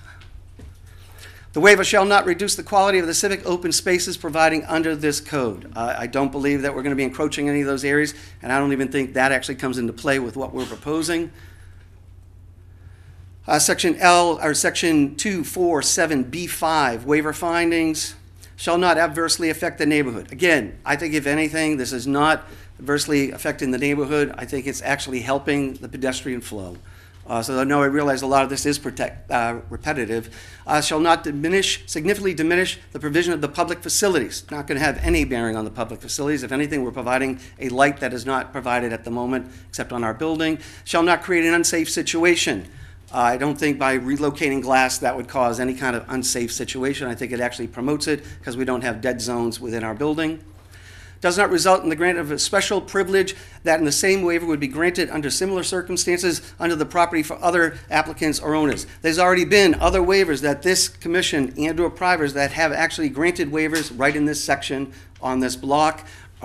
We believe if you do have a building that's non-conforming and it is maintaining the scale of the downtown character, you'd want to grant the same waivers. Thank you very much. Sorry I took Yeah. more time. Staff report? Okay, I actually think this issue is much more simple than what and he's an architect, so he deals in the feet and the inches, right? So this issue is actually comes up occasionally for buildings, and the need for a waiver was caught rather late in their review, and when the project was moved to a more experienced planner, it was identified, and we've moved them as quickly as possible through to make sure everything is ready to go to SPRAB properly. So this is an existing building. And while as I always refer to it, the invisible line of where's the right of way and where's the property line is moving, that actually doesn't affect this issue, except that how we measure the amount of what you're voting on in your resolution is defined by the right of way moving. The building is non-conforming. It is positioned in a way that is non-conforming. If you are going to increase the non-conformity, just infilling the facade and moving it forward is increasing the nonconformity, that requires a waiver. And they are considered individually. There have been a number here in this area that have been needed. I'll remind them to you when I get to that slide. So the invisible line is moving. Whether it's here or here, the facade that exists today and the arcade are forward of that. If the desire is simply to remove the arcade, I think that I don't think that we would need a waiver. It's the infill of the facades at this point that is increasing the nonconformity. And while the arcade is, I think certainly has a value to our community, it's been stated over and over again.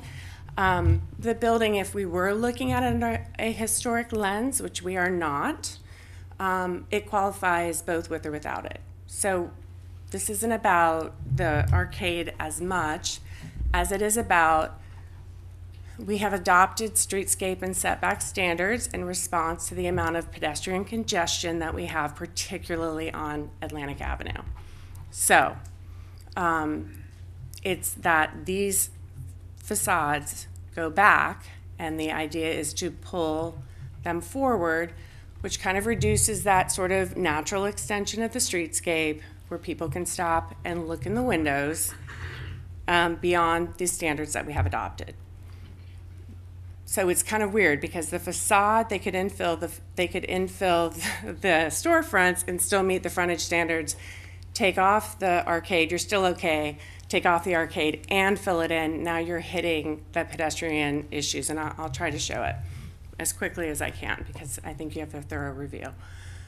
So the removal of the arcade does change how we do setbacks. If you have an arcade and it's at least 10 feet deep, you don't have to back up anymore because, like they said, hey, it gets really dark. So once the arcade comes off, then we look at the setbacks, and that includes all pieces of the building. And the decision is, if you're taking off the front of the building, do you pull it forward, do you push it back? That's ultimately what we're talking about here. So the waiver is to the front setback, and again, while it is a valued part, I don't want to spend a ton of time on this because you've gotten a good view. So the way that our setbacks and our streetscapes are married, because in downtown, the front setback is kind of part of the right-of-way. It's designed very cohesively to make the most of the address, both for the private property owner and for the city, to create a great experience downtown for everyone. So to do that, the minimum curb zone is 4 feet. That's where we put traffic lights and street lights and street trees and all those things that have to happen. You have to have a minimum clear zone of 6 feet. So wherever you're putting landscaping, if you're doing any kind of outdoor dining, whatever's going on, you gotta have 6 feet clear. And I know we've discussed whether that's even enough these days. And then because this invisible line shifts a little bit, there's typically a remaining front setback. You guys see a lot of pedestrian clear zone easements coming through where a foot or 18 inches or 2 feet is used to hit that 6 foot clear zone. whatever is left is typically at least 5 feet of it needs to be detailed as part of the streetscape. So the reason there's 2 waivers is that by infilling the setback's coming forward, increasing a non-conforming position of the building, and you're encroaching into the streetscape a little bit more than you do now. So that's the big issue. And so you can see what's being proposed. You have a 4-foot minimum curb zone. The tree's probably gonna be more in the middle of it, but ultimately there will be shade trees matching what's on Atlantic now if the arcade is removed. A 6-foot clear zone, and then you can see that the distance to the face of the building is 3.2. There's added pilasters coming in, so it's even less than that. So there's a little less room to like shift out of the way, stop and talk to somebody, and keep that 6-foot clear zone moving, which is why we need the waiver. So again, it's the infilling of this, and by that invisible line moving, our right-of-way dedication will have to reflect that there's a piece of the building there, go around it, ultimately. And it's this, so we've got this through the proposed streetscape, we have the 6-foot clear zone, it's this area that is being impacted by pulling the building forward.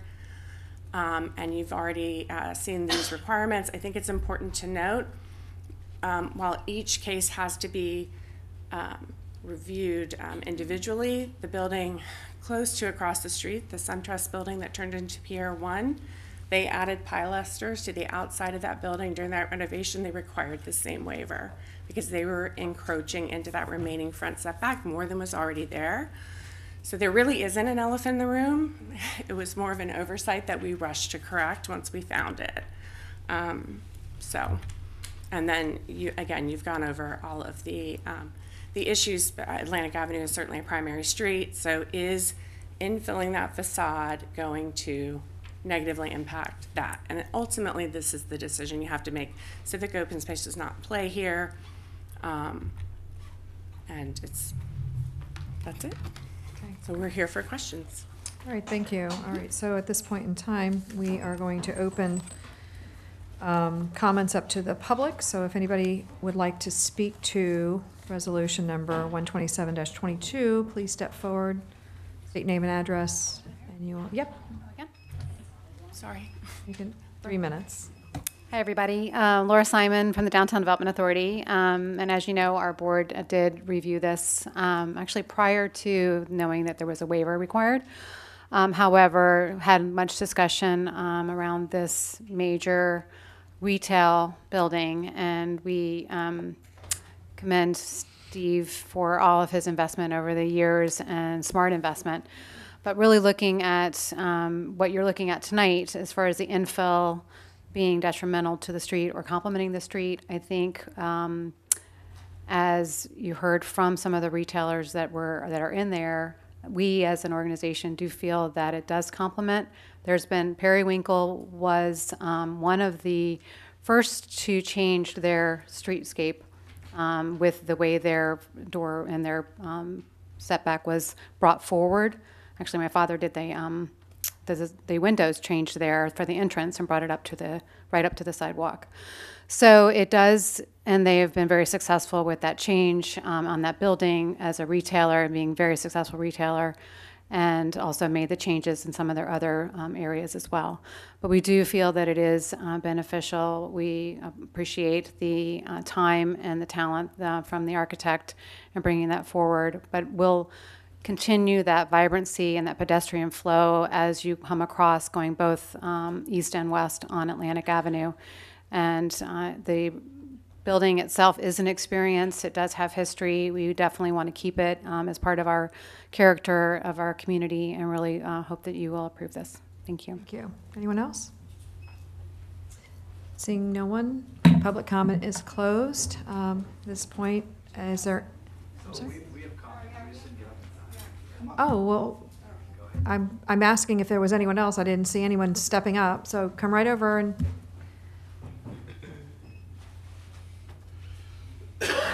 make your comments, huh? And just make sure that you mention that you were sworn to. Hi, sorry. If you were Oh, sworn yeah, I in, was yeah. sworn in, Okay, yeah. and name and Hi. address. Hello. My name is Nicole Fontaine, and I have specialized in retail leasing for... And your address. Oh, sorry. No problem. My address is 6959 Northwest 3rd, Boca Raton. So I'm here because, well, again, my name's Nicole Fontaine. I've specialized in retail leasing for 12 years now. And more specifically, I am leasing this property for Steve. Some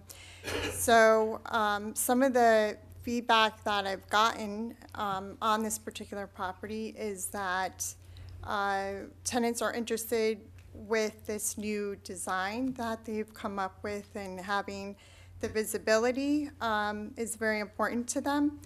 So at the core, I think really of each city, their success is their businesses. So for the longevity and sustainability of these businesses, it's imperative that they have the maximum amount of exposure. That's how we can get this leased up.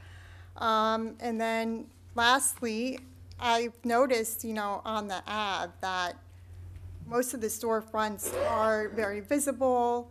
They're upfront, what we're looking for here, so we're just asking for the same kind of consideration. So, thank you. Very good, thank you. Anyone else? Yes.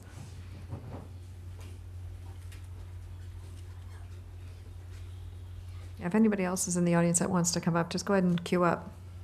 Hi, David Emahovich, 1830 Lake Drive. I'm a managing partner at Katz & Associates, where Nicole actually works, resident here in Delray. Been in the business 20 years, specializing in commercial retail real estate. So I actually represent a lot of retailers, from nationals that did the 2 Chick-fil-A's in Delray to local boutiques, restaurants, et cetera. And I would just say, it seems that, we did a great job with Gary and the previous lady here outlining what this is really about. It seems to me is, do we want to be, Delray Beach want to be perceived as being relevant, or sort of, go by the wayside, kind of like Las Olas and Worth Avenue? And so the dated looks with the old facades, et cetera, that served a purpose in the time, but that's not Delray Beach. I've been here since 2015. We are a young, vibrant, relevant, experiential type of city, and the type of retail facade that Mr. Cohen's putting in and is already brought in by previous restaurants and retailers kind of takes us to where we need to be. The feedback we do get from all these guys, there's a reason why Apple, for example, is really limiting new mall deals and only focused on glass cubes. People want to be seen. They want their merchandise to be told a story. You need to go see it as you're walking by. So filling in an extra, are we talking about inches or feet, I don't think is really going to, people are going to walk by and create extra pedestrian space. I think it's really going to enhance the city, continue to take it where it's going. The feedback I get all the time when I bring clients into town is, what a great city you have here. And we're sort of, what I tell people is, we're the playground for Palm Beach County, and I think we're a better version of Miami in the sense that we have great restaurants, great entertainment, great nightlife, without all the crazy traffic and everything else that has to do with everything that Miami has. But we are lacking retail, and I think the restaurants are here. The Ray's got a really trendy boutique hotel now, and we're missing good retail. And I think having the proper venue that Steve is bringing in place is going to attract the retailers today and for years to come. So those are my thoughts and comments. All right. Thank you so much. Anyone else? Seeing no one. Public comment is now closed. Is there any cross-examination or rebuttal testimony by the staff or applicant? I would like to add something. Go right ahead. If he wants to. Sure. Yield to him. So the only thing that I do want to put on the record is that what's interesting to me is that I have 2 other waivers coming towards you to put arcades on Atlantic. So, and they're not for restaurants. So, this idea that the market demands it, I don't know if I should tell them to watch the special people that were here with the expertise. The other thing that I do want to put out there is that when you look at Atlantic Avenue, almost every storefront has either an arcade or a fairly deep awning. The one building that doesn't is the one that we get the most complaints about, which was the previous Wings building. And then you factor in the Florida Building Code and the energy calcs that we need to try to reach in this day and age. And what I really don't want to see if we're removing the arcades is the next thing that goes in is reflective glass. And then Laura calls me, and then we send code enforcement out, and you're trying to hit those energy calcs. The reality is big awnings, arcades go a lot towards being able to reach those issues without reflective glass being necessary, which when you're in an exterior environment and not in a mall, you know, starts to actually work against the retail. So I did just want to say that on the record so that wherever this project goes, you're on notice, Gary. So, Gary, 2 minutes, man. my comment would only be the fact I never said I don't agree with arcades. I never said they were inappropriate. I never said that they wouldn't work on Atlantic Avenue. What I said was this portion of an arcade is too deep, the proportions are wrong, and it doesn't show the storefront. So unfortunately, ours doesn't work, but I would never say no, and I'd like to believe that the one that will be presented to you tonight has probably got larger openings and more height and higher storefront glass than 7 feet. Thank you. Thank you. All right, to the commission. Anyone want to start? Yes, sir. I'll be in favor of SPRAB and the DDA's recommendation tonight. Okay.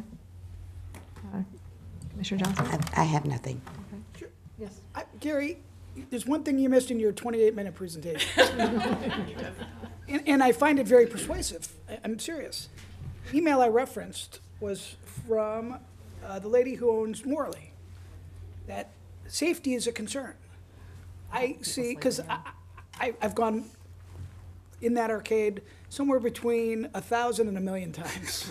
I'm just, because I'm always downtown. I live downtown. People live there. They use it as a restroom facility. It is uncomfortable. They make aggressive panhandling requests. So to me, that's why I'm supporting it. Obviously, you had some other points, and Anthea's presentation was great as well.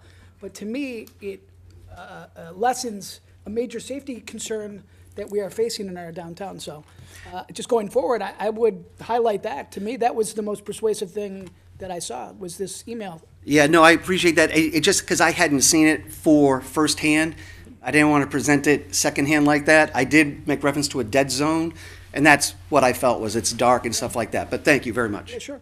Thank you. Deputy Vice Mayor? It's challenging because we know the residents happen to like this arcade, even though I agree with a lot of what's being said. And realistically, they can take out the arcade tomorrow, and we have no say whatsoever. So keeping that in mind, moving out the window slightly, I'm not really bothered by the waiver. Okay, and you know, I kind of like, I shift back and forth on this because I know that this is something that, you know, we are not Boca, we're not any of these other cities, we're not Miami, we're Delray, and we're special. And, you know, it just feels a little bit like we're slowly taking some of that away. Now, I cannot disagree. Looking at the pictures, driving down the road, understanding exactly what is going on here, which is that it is way too, that arcade makes it very dark to see anything that's happening in those storefronts. And so who wants to really move in there? That just doesn't make any sense to me. So, but I see the renderings and I think, gosh, that looks more like, I don't know, another city, not necessarily Delray. I'd love to see some of that. Maybe without the palm trees and the shade trees are put in there, it might just take on a different look. I'm not sure, but I understand what can happen, as Julie just basically said, and that arcade can come out. I do know that we are increasing the nonconformity by doing this, but at the same time, I'm not so sure that the recommendation of not agreeing with it is the right thing either. I think this is a very unique situation. So it's going to have my support too. So, anything else? No? Entertain a motion. Motion to approve Resolution 127-22. Second. Call the roll, please. Mr. Frankel? Yes. Ms. Cassell? Yes. Mr. Boylston? Yes. Ms. Johnson? Yes. Mayor Petrolia? And yes. Congratulations, good luck. Make it look like Delray, please, Mr. Cohen. All right, moving to 7B, this is approval for Resolution 114-22. Mr. Dunkley, I believe, is going to be, yep. So let everybody head out. Gosh, what a group. I'm telling you. Good evening, Mayor, Vice Mayor, Deputy Vice Mayor, members of the Commission. The item before you is actually in contemplation of issuance of the revenue bond for the water and sewer debt issue. And so it essentially is, it represents your declaration of reasonable intent for reimbursement of project expenditures in connection with the planning, design, and construction of the new water treatment plant. And all said, what this is a requirement by the Internal Revenue Service that if we incur expenditures prior to issuance of the debt, we have to make a formal declaration of intent that these expenditures be reimbursed out of the proceeds of the bonds. And so it's a matter of a formality, essentially, that we're issuing this resolution and in contemplation of issuance of the debt to construct the water treatment plant. And is basically available for any questions that you might have. 150 million. That is a not to exceed amount. Right. The actual sizing of the debt issue will be done around the time when they determine the guaranteed maximum price. No, I know. I think, I thought you just asked me what the amount was. Okay. Yeah, it's a not to exceed amount, and we put it at that level so that we don't have to come back before you to go back and forth with the amount. We'll size the actual debt issue when we get a better feel of the total project cost. Understood, and I think that's still up in the air, because we are now being faced with some additional, I think, requirements through, I believe it was, is it EPA. DPA, okay. EPA. I mean, EPA. I was thinking Department of Health, but it's Right. EPA, sorry. DOH. So that might actually increase the price depending on how many more screening or filtration systems that need to be added in order to be able to get some more of those PFASs out of the water that are in. I think we mentioned last time, and I just want to make sure that we mention it again. We are looking at potentially joining, or we are going to be joining a class action, I guess it is, suit, with respect to some of the companies that have poisoned, or I should say, put these chemicals into our water that we're now having to face taking out. In the ground, so In the ground. PFAS is in the ground. Right, that flow into the water, because what Correct. they do is they percolate through our cleaning system, which is our substrate or the soil, and make it into our water supply. Potentially. Potentially. There you go. Just to clarify, this is by no means the resolution for Right. issuance of the debt. This is just a declaration of intent. And the impetus of this is that we're about to engage the owner's representative. And in the very near future, staff will be, actually not staff, the evaluation committee will be making a recommendation as to the top-ranked proposer for the owner's rep. And so with that in mind, we're trying to get ahead of the train, so to speak, such that we can allocate those expenditures to the proceeds of the debt. And that's the gist of this resolution this evening. Okay, very good. Commissioner Johnson? Yes, why 150 million? Why not 250 million? Why not 175? I believe thus far this is the engineer's estimate of probable cost that we have received. With an additional cushion on top of it. Exactly. The amount, so to speak, for our purposes at this point, we're not constrained to this amount. This is just an approximate amount to get us over the hump such that we can allocate the expenditures of the owner's representative, which by far will not exceed this amount. What you used to call an educated guess, That I will. more or less. With respect to the amount, that is an engineering estimate. Okay. Yes. Very good, thank you. Anything else? One thing I wanted to bring up, over the weekend in Hollywood at the League of Cities, Commissioner Johnson and I, we interacted with so many people from throughout the state. And one of the things that really stood out to me is how these little small cities that I've never heard of are getting millions of dollars in grants, and it just seems like they're getting things that we aren't applying for maybe, or don't get, or whatnot. You mean towards their like water treatment Yeah. plant? Oh, yeah, building? the infrastructure, It's big, and in big. particular water treatment. Exactly. So I would just encourage Septic what's out there. tanks. I mean, We'll be working to be more assertive in that area as time progresses, and quite frankly, we need to pursue these types of opportunities in order to become eligible for those. So that was one of my initial questions coming on board over the last year. There are other opportunities that can be sought, and there are specific reasons why we were not eligible, but as we continue down this path, we'll become more eligible for other opportunities. and I appreciate that. I mean, would you agree with that assessment? Yes, yes, I would, especially since the new infrastructure bill has been passed by the federals. There's money out there. I just think we need to be more aggressive in seeking it. Precisely. We're getting quite a lot of infrastructure money. We've done I'm well. talking cities in Florida with 30,000 people are getting 20 million. Right. Wow. Oh, yeah. Well, That could put a nice dent Yeah. into Oh, the absolutely. cost of building. notwithstanding the 20 million the city of Delray Beach does secure for Tropical and all that. Right. So. Shall I make a motion? Yes. Motion to approve? Second. Call the roll, please.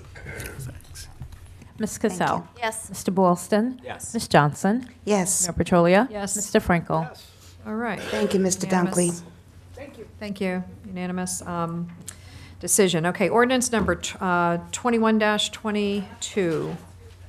An ordinance of the City Commission of the City of Delray Beach, Florida, rezoning 7 parcels of land measuring approximately 4.3882 acres located on the east side of North Federal Highway, north of Delmar Way, and south of Gulfstream Boulevard with addresses of 2419, 2507, 2515, 2519, 2601, 2605, and 2613 North Federal Highway, from general commercial to automotive commercial, as more particularly described herein, amending the City of Delray Beach zoning map, July 6, 2021, providing a conflicts clause and a severability clause, providing an effective date, and for other purposes, and this is second reading.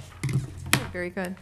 Hello? Good evening, Madam Mayor, members of the Commission, Bonnie Miskell here on behalf of the petitioner. So why am I here? And by the way, I think I'm going to be a lot quicker than Gary. I just want the record to reflect that. God bless you. No one's ever fought with me when I've said that. So why are we here? As you may be aware, there is an existing Hyundai dealership at 655 Northeast 6th Avenue, south of George Bush Boulevard on the east side of Federal Highway. It has been there for years. My client acquired it recently. Upon acquisition and in the first couple of months of the transition, he realized very quickly that the dealership had outgrown its location there, and it was essentially busting at the seams. He then began to look and explore opportunities to move the 2-acre, bundle somewhere into a larger space so that they could truly serve their customers and do better in the city of Delray Beach. So that is the reason that prompted this application, was outgrowing one space and hoping to find something that was better suited for their automobile dealership. And we believe we have done that, so we're going to get right to it. The new location is on the north end of town. The addresses are 2419 through 2613. There are 7 parcels. They are contiguous. They are very narrow parcels. These cars are not there anymore. They were related to a prior user, but it is more than double the size of the space that they're in today. And this is where we hope you'll agree is much better suited for the automobile dealership and the automotive use. This is what it looks like today. As you can see, this is a perspective looking north on North Federal Highway. And this is what the future land use map looks like today. As you can see, all of that reddish, orangish color is the general commercial land use designation. This is the map to the left will show you what our zoning is today. It is a general commercial zoning designation. On this part of town, you have a mix of GC and AC.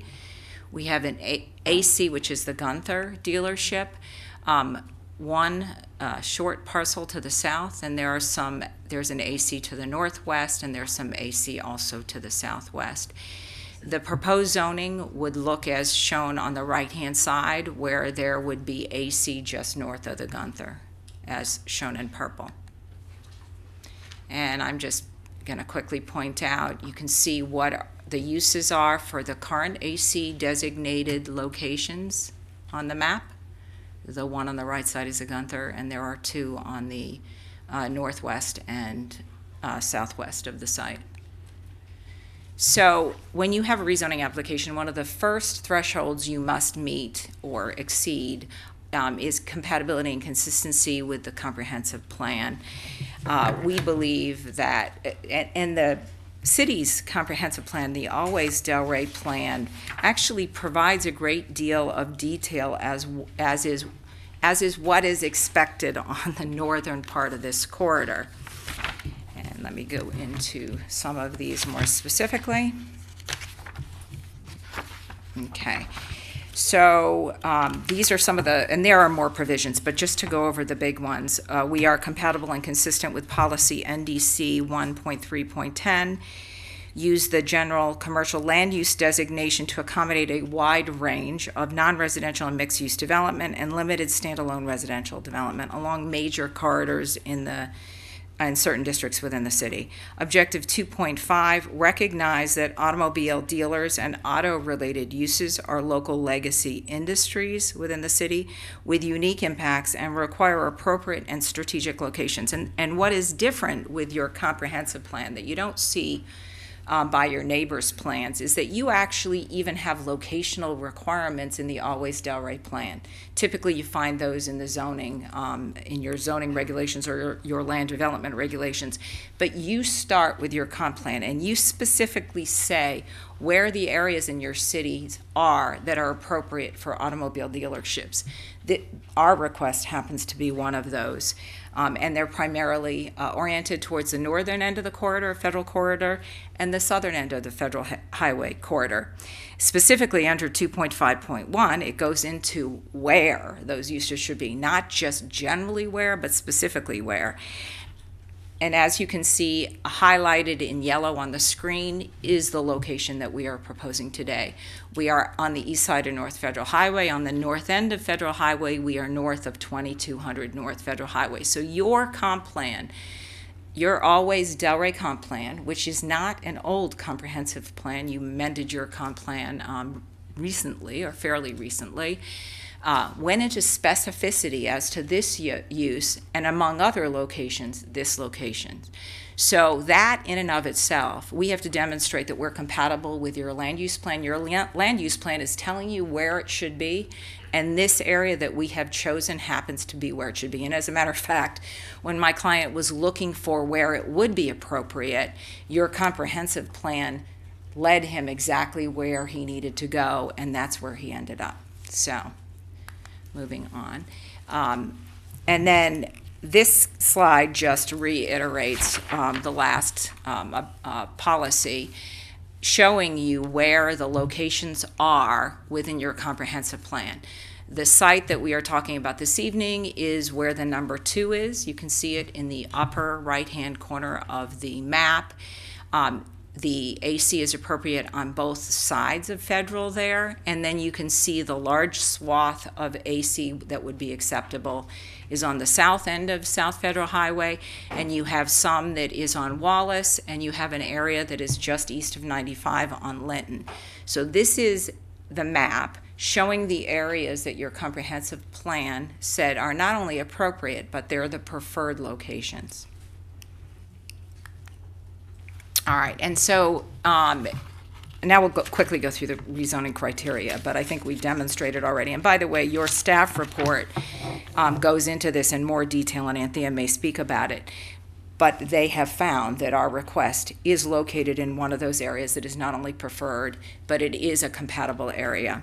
That Under the rezoning criteria, we have to demonstrate that that one of three categories, we actually feel we qualify for two, but the one in particular is that the requested zoning is of similar intensity as allowed under the future land use map, and that it is more appropriate for the property based on circumstances particular to the site and/or neighborhood. And what is particular here is that your comprehensive plan denotes where you can have AC, and this area is one of those specially designated and denoted areas.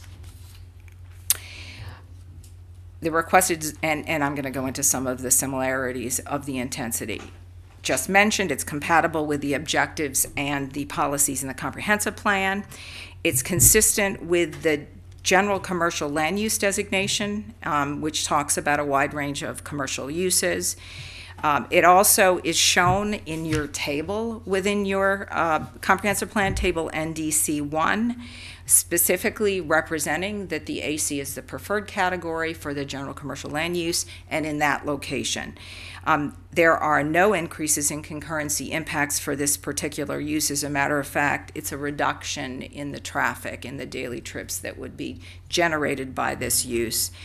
And it's also compatible with the zoning designation, because as I showed on your zoning map, and by the way, your comp plan also talks about clustering your AC uses, and that's exactly what we're doing. We're clustering this proposed use with that's around it, and there's a cluster on the southern end of Federal Highway as well. Page 6 of your staff report, your staff recognizes that the rezoning to AC is compatible with the corridor, and we'll get into that a little bit more in some of my slides. Automobile use is consistent and compatible with development of the entire North Federal Highway corridor, again, in the two locations that is specifically denoted. So going straight down, section 2.4.5D2, the rezoning criteria, the first one is not applicable. We don't qualify under this. We do not need to respond to that. Rezoning B, rezoning of the land located west of I-95. We're not west of I-95, so that's not applicable. C, zoning changes that would result in strip commercial development shall be avoided. Currently, there are 7 parcels. They are 7 narrow parcels. That is exactly what would be inconsistent with this section if we wanted to come in and we wanted to have 7 separate commercial uses on this site. It would be promoting strip, not the opposite. We are the opposite. We're aggregating those 7 parcels into one larger, I don't want to say large, but one large lot, one singular project. So we actually are compliant. And I think I'm just about done if you'll just give me one more. It talks about D, rezoning of land shall result in land uses deemed compatible with adjacent and nearby land uses, both existing and proposed, or that if incompatibility may occur, that sufficient regulations exist to properly mitigate adverse impacts. Your staff report, and probably Anthea will say to you that AC is one of the categories in your code where special regulations are enforced and contained within that category because they believe that you need to meet those in order to mitigate any negative impacts. So AC does this, and then I'm pretty much done. And just to elaborate on that, AC development standards include location of where loading may be, that dealerships are prohibited from using residential streets for test drives, that walls are required where they are not in general commercial, the maximum light poles allowed, which we are going to be much less than, the buffer requirement is specified. And I really am done. That's pretty much it. The point is that your comprehensive plan does something that most others do not. It tells you where AC is appropriate, and that's exactly where we've applied for. I know that the City of Gulfstream spoke in the last few meetings, and I would like to just share with you that we have met with them on a few occasions. We've talked to them on a number of occasions. They have a laundry list of things they'd like us to do. We essentially committed to the Planning and Zoning Board, which would carry over obviously to this meeting, Everything that we committed to in that meeting, we continue to commit to provide in this particular case. We also said that what we can't commit to now that needs to be tied to the site plan, we will continue to work with them and incorporate it into the site plan. There were only a handful of things that we couldn't commit to now that we may be able to commit to, but we just need time to do so. They're going to present to you, and I'd just like to reserve a few minutes after that, if I may. And that's it for us. Thank you. And I'm happy to answer any questions if you'd like to. Right, we're going to go ahead and let the city go ahead and make their report, and then we'll ask for the comments from the public.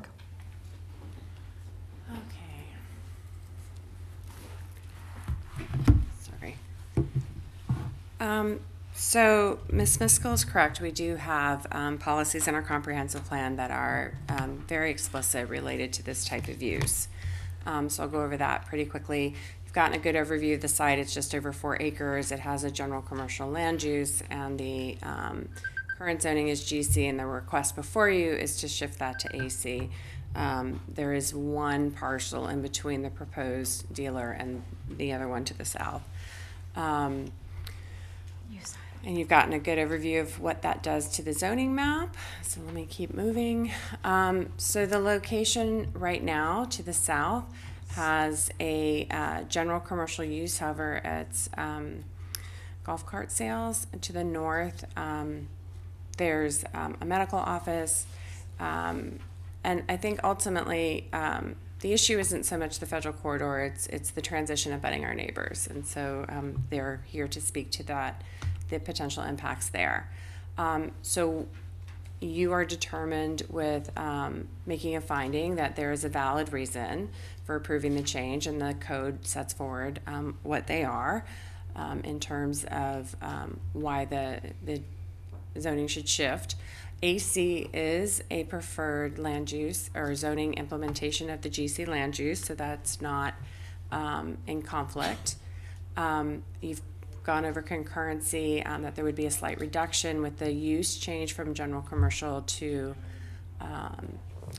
AC for traffic, which seems counterintuitive considering you're selling vehicles, but that's what the traffic analysis tells us. So this is where I think there's the focus of the presentation is that the comprehensive plan has several long-standing policies related to how we handle one of our legacy industries ultimately, which is car sales and full service dealerships. So we have a policy that we didn't focus a lot on that flat out says we are not rezoning any additional land west of I-95 to AC. So this puts us back to where we've historically had them, which is along the North Federal Highway corridor. So in an effort to direct people into the area, again, these are long-standing, that they have to go north of George Bush Boulevard, and that's between North Federal and Dixie Highways on the east side, north of, for very specific, the address, which shifts it so that it's not abutting any incompatible land uses in the city. And then the balance of them are focused on south of Linton Boulevard. So I do think it's important that while this is a rezoning, the site plan will go to SPRAB separately as a completely separate action, and everything there will be fully analyzed in relationship to our LDRs. The LDRs do contain, and Ms. Miskell went over most of them, a lot of safeguards related to trying to make this use as compatible as possible with the surroundings. There's, lighting, there's display limitations, there's how far away the repair facilities have to be from any residential zoning, how far it has to be away from any the fuel pumps from residential zoning, that car washes need to be an enclosed building. There are lighting restrictions both for the height but just ultimately how bright the property can be lit at night, and those would be again fully analyzed. At this point, the analysis is more, does the size of the site meet the standards in the LDRs, and it does. So when we look at where these are located, North Federal Highway, this is the subject site. You have Gunther Volkswagen and Volvo to the south, and there was another vehicle storage, and Mitsubishi is down here. And again, this is The transition that's occurring with the Gunther dealership is very similar to what's occurring here. Then the remaining dealers are located generally along South Federal Highway, with the focus to keep them between Old Dixie and South Federal. We do have the adopted neighborhood plan there discourages any future changes on the east side, which is where in our city they would start to abut potential residential. I do think it's important to note that we do have operational issues with this type of use. And that's part of what I'm sure you're going to hear from the affected neighbors. We have issues, one of the new dealers to the south, the car wash, acoustics are a tricky thing, as we know, and the car wash is bothering one of the multifamily buildings that are next to it. We've had an ongoing issue with both the temporary lots and some of the dealers with locating their keys using the fobs. Because you want to buy the green one, and so what's the fastest way to find the green one is the guy that's running out to get the green one sets the alarm off to find it quickly. Now, I understand technology is changing, but, this strip of commercial does have neighbors, and you have to be careful operationally. We have some of the other ones that are parked in structures. The people who work there drive the cars really quickly down the ramps, and so I'm joking, but like it's when you go to Greece, we're going around the mountain really fast, so we beep the horn the whole time so somebody knows you're coming around, right? We can't be moving cars in a business on a daily basis using the horns. So this is very difficult for us to enforce over time because when code enforcement goes out, they're not clicking it. So the use does have to be very carefully, I think, designed for the site plan, which is a job for SPRAB, but also operationally to ensure that compatibility, that is one of the findings for this type of rezoning, is there. This is nothing against this applicant. I mean, we are supposed to be evaluating the use. The zoning itself, I really don't even know which dealer it is. I didn't read the file that in depth because it doesn't matter, because once the zoning is there, it could be any dealer for that use. So that's the way to look at it. And the details really, if this rezoning is successful, need to be kind of worked out through the SPRAB report or through the SPRAB action, which will appear on an agenda here as an appealable. So that's the way to watch the implementation of it. In terms of the standards for the rezoning, several of the standards do not apply at all. That will the rezoning result in a strip commercial? Auto dealers really are their own animal. They're not strip commercial. There is some guidance with the North Federal Highway Redevelopment Plan about the location of buildings, and then also that the rezoning to AC, whether or not it is deemed to be compatible with adjacent and nearby land uses, both existing or proposed. And while there's compatibility along the city's corridor, the potential impact to our neighbors across that municipal line, I think, is really the subject of the concerns that you're going to hear tonight. So ultimately, this proposal went to the Planning and Zoning Board on June 20th. It was recommended for approval 6-1. And of course, the first reading moved through previously, and so now it's here before you for second reading and final action. So that concludes. I'm here if you have any questions. All right, very good. So at this point in time, this is a public hearing. Anybody who's interested in speaking to ordinance 21-22, please step forward, state your name. Mayor, can I make a quick Sure. request? Just because I know that we have individuals that aren't used to coming to our city commission meetings, if we can just get a quick explanation of the first reading 5-0. Oh, I'm sorry. Because of our process, I think that's important. Yeah, so our first reading, essentially, there's no presentation. So the commission is basically tasked with deciding if it's going to move to a second reading for further consideration. And this is the first time, actually, the commission's getting a presentation on this matter. Correct. We don't ever get a presentation on a first reading. It's just to move it forward and then get the explanation on the second reading. So state your name and address, and then you'll have 3 minutes. Do you, Oh, you want me to say? This is Mr. Nazaro. He's the city attorney for Gulfstream. Oh. He has We're here for requested him. 6 minutes because he's representing the town, and I think it's a fair request.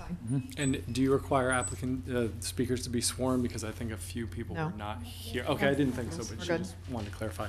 For the record, Trey Nazar, on behalf of the town of Gulfstream, I would like to acknowledge Mayor Scott Morgan is here in the audience, as well as Gulfstream Town Manager Greg Dunham. So I want to thank them for their appearance here. This is a very important issue for our city. The first slide, you can see that's your look from the street. So you see rooftops. I mean, it's not that deep a lot. It is a small size, and it has this potential to significantly impact single-family residential properties that share a common border. Ms. Miskell in the city mentioned the city code and the LDRs. We need to prove that this rezoning is more appropriate for the property based upon circumstances particular to the site. And the applicant has said, well, it's in the city's comp plan. This is one of the areas that are specifically designated. Just rubber stamp it. It's totally fine. Well, I would put it to you that when we actually look at those 5 areas, none of them, like this one does, border even residential, not only single-family residential, but any residential without some sort of progressive zoning. Again, the Always Delray comp plan that I believe both of them had mentioned, automotive dealerships are local legacy industries that have unique impacts that require appropriate and strategic locations. So the question is this an appropriate and strategic location based on the border to a single-family residential? So the staff, based on my comments from the last meeting, went through and with a fine-tooth comb, looked and saw what do we have in the city that borders any residential whatsoever. And there are 4 areas, only 4. So the first one obviously is Gunther, 9.5 acres. Still significant issues bordering a single-family residential property. Again, a common border. And of course, we're looking at this property is only 4.3 acres, so it's less than half the size. If you look at the northernmost lot that's highlighted in red, that's something like 220, 250 feet deep. That is very, very shallow compared to what we have at Gunther, which is over twice the length. The existing issues that we have resulted in code enforcement being called. It's a drain on city resources to place something like this that's incompatible and does have a negative impact on the city. So I put to you that there are a lot of complaints that I receive, but in the end, I don't have any ability to address concerns that are happening in the city. So again, moving along the lines, we have the second one, Kia Del Rey, which is on the left, which has a fairly large street, and then multifamily. So that there's no common border, and there is some transitional zoning before you get to actual single-family residential. And on the right, you have Greico Mazda, which does have an alleyway, and then a very small area, common border, on the bottom right there, where there's no building. It's really just nothing but a parking lot. So there's really minimal nuisance there. Greico Chevrolet, again, bordering, but a very large street. So there's a natural buffer that is geography, and again, multifamily, not single family. Going to number 4, Presidential Auto Sales. So it's only a 1 acre lot. It's not a large dealership, but it was the 4th location in the entire city that has anything that's an AC zone area bordering residential. Again, nothing that's single family. We have transitional zoning, and we do have streets in between. So if you look at the City of Delray Beach zoning districts, you'll see single family residential in the yellow, and then of course you have the commercial in red. So the Always Delray policy stated that we should accommodate these uses in these specific 5 areas. So accommodate, I looked it up. It's to provide something desired, needed, or suited. So the question is, when you look at this accommodation, do you desire, do you need, or is this suited, this specific location? And I would put to you no. The first area is between George Bush and Federal, in between 2 highways. On the one side where there's a potential for impact to the single family, you have Dixie Highway and railroad tracks. So you have a significant natural buffer. Skipping to number 3, again, south of Linton between Federal and Dixie. Again, you have natural buffers. Look at that zoning map. You do not see yellow next to red. You don't. There's transitional zoning. Again, moving on to number 4, these are the items within the comp plan. that suggests that you should accommodate. Where is the yellow? It's on the other side of the orange, which is the multifamily, and also a street there in between. And then and the last one along Wallace Drive, again, transitional zoning. You have your AC, you have your multifamily, and then you have your yellow. Yellow is not next to red, except for in Gulfstream, your border here, which if you look to the right, everything with those streets is technically yellow. It's single family, residential. So we just say that that is why the strategic location should not be in this area. Is it desired, is it needed, or is it suited? I would put to you again, that is a drain on city services. Just as a little background, this property is going to sell if you deny this. So, some use will be put to it. I think there was a public comment last month by one of your residents that said, we should just keep it general commercial and see what happens. And I think I was here last week about something else. I feel like I'm here more than I'm in my Gulfstream meetings, actually. Mentioned that if we don't take action on this property, something else will happen. And I put to you, something else will happen. This is a beautiful property. You have the entrance to Delray, and do we want it to be car dealerships, or do we want it to be something nice? So thank you very much. Sir. Good evening. My name is Rob Canfield, 2770 Cardinal Circle. I'm also a member of the board of the Homeowners Association for the town of Gulfstream. For the Plaza Soleil, and a member of the ARPB for the town of Gulfstream. So I do have a little bit of appreciation of what you guys are going through with the decision making for a process like this. We did notice that this application was timed to take advantage of the summer months due to the vacations and sometimes the lack of attention that these issues can get during the summer. Because of this, the HOA has not been able to engage in proper representation due to some of these schedules. It's also worth noting that the applicant did not seek out the HOA. In fact, it was just the opposite. Our HOA had detailed our concerns and how to address them. The applicant chose to delay communications by hampering our ability to respond appropriately. Initial communication back in March stated that there would be no concerns with some of the conditions that we were proposing until we asked for it in writing. They're only addressing these conditions with the stipulation that we provide a letter of support. That's a letter from the town of Gulfstream and from our homeowners association supporting this project. I wanted to address some of the concerns that we had with this letter that the applicant sent to us dated August 11th, which is best described as somewhat disingenuous along with the conditions that they are committing to. First, we had requested a planted buffer area of 20 feet. The applicant has offered 10 feet, which I understand is within the code. My wingspan is 8 feet. So if we go just a foot beyond each one of my fingertips there, that's not nearly enough of a buffer for a project of this size. For reference, the Volvo dealership is 35 feet. Again, due to this size and configuration of this lot, a 48-foot building height, which I know is per code, is excessive given the proximity to a neighborhood where the max height is 22 feet, with most houses far below that. Additionally, when the applicant builds a garage with only 12-foot light standards, as stated, they are now 60 feet above the neighborhood with lighting. If we do get to this point, the top deck lighting should be wall mounted and not on 12-foot standards. There's other issues that we've discussed with the key fobs. We've seen that with Gunther already. There's a commitment to make the service garage climate controlled. We understand that that could go down and the doors would have to be open, but we do really desire that those service doors be oriented to the west, so any of the noise or noise pollution that comes from those aren't going into our neighborhood. Finally, there's going to be no trash pickup on the east side of the property.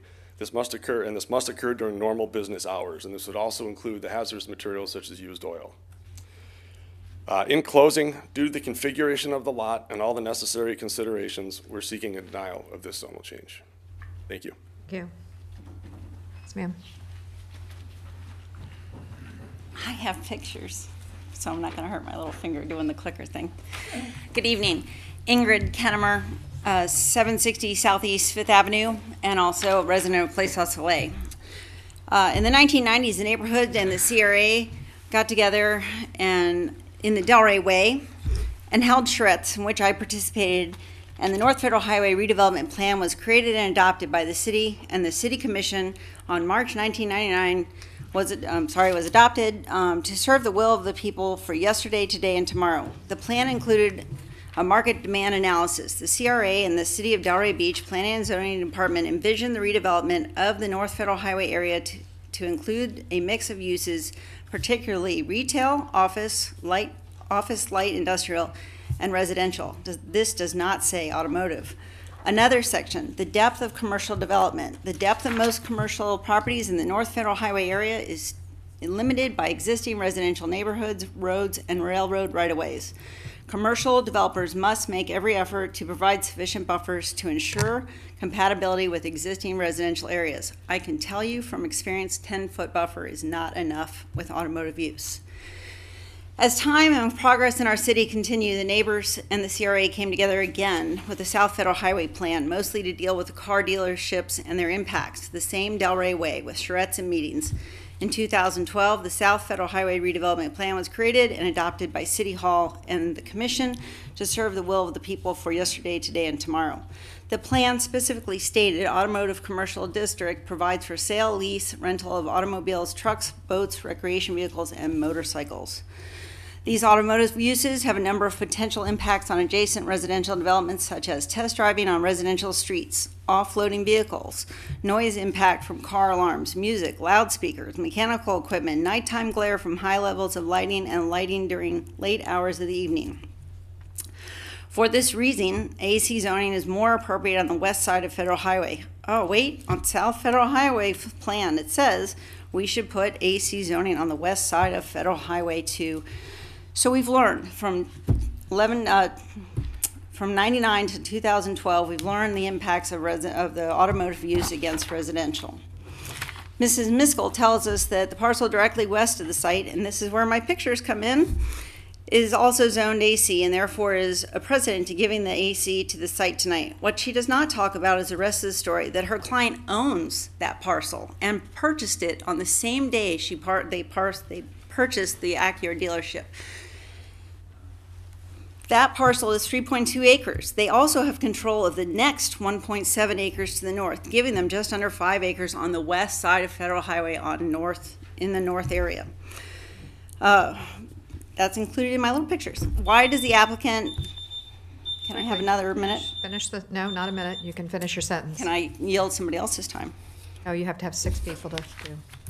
Okay, so if you pass this tonight, we will have 3 roads coming into the city of Delray Beach, Linton, Federal, and North Federal Highway. There will be autos, autos, and autos, and what an image. Please understand that they're telling you that they need this parcel. They said that they went out and looked for a parcel as soon as they bought the dealership and couldn't figure it out. They actually bought this parcel the same day that they bought the parcel that they're coming from. Thank you, Ingrid. Thank you. Thanks. Thank you. Okay, anyone else?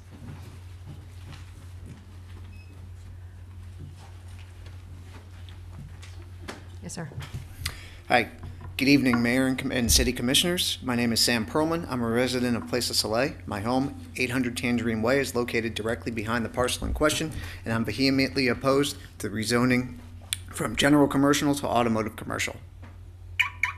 My concerns are included but not limited to the excessive noise and light pollution that is specific to AC zoned spaces, which will adversely affect our community quality of life, a community that has been in existence for over 50 years.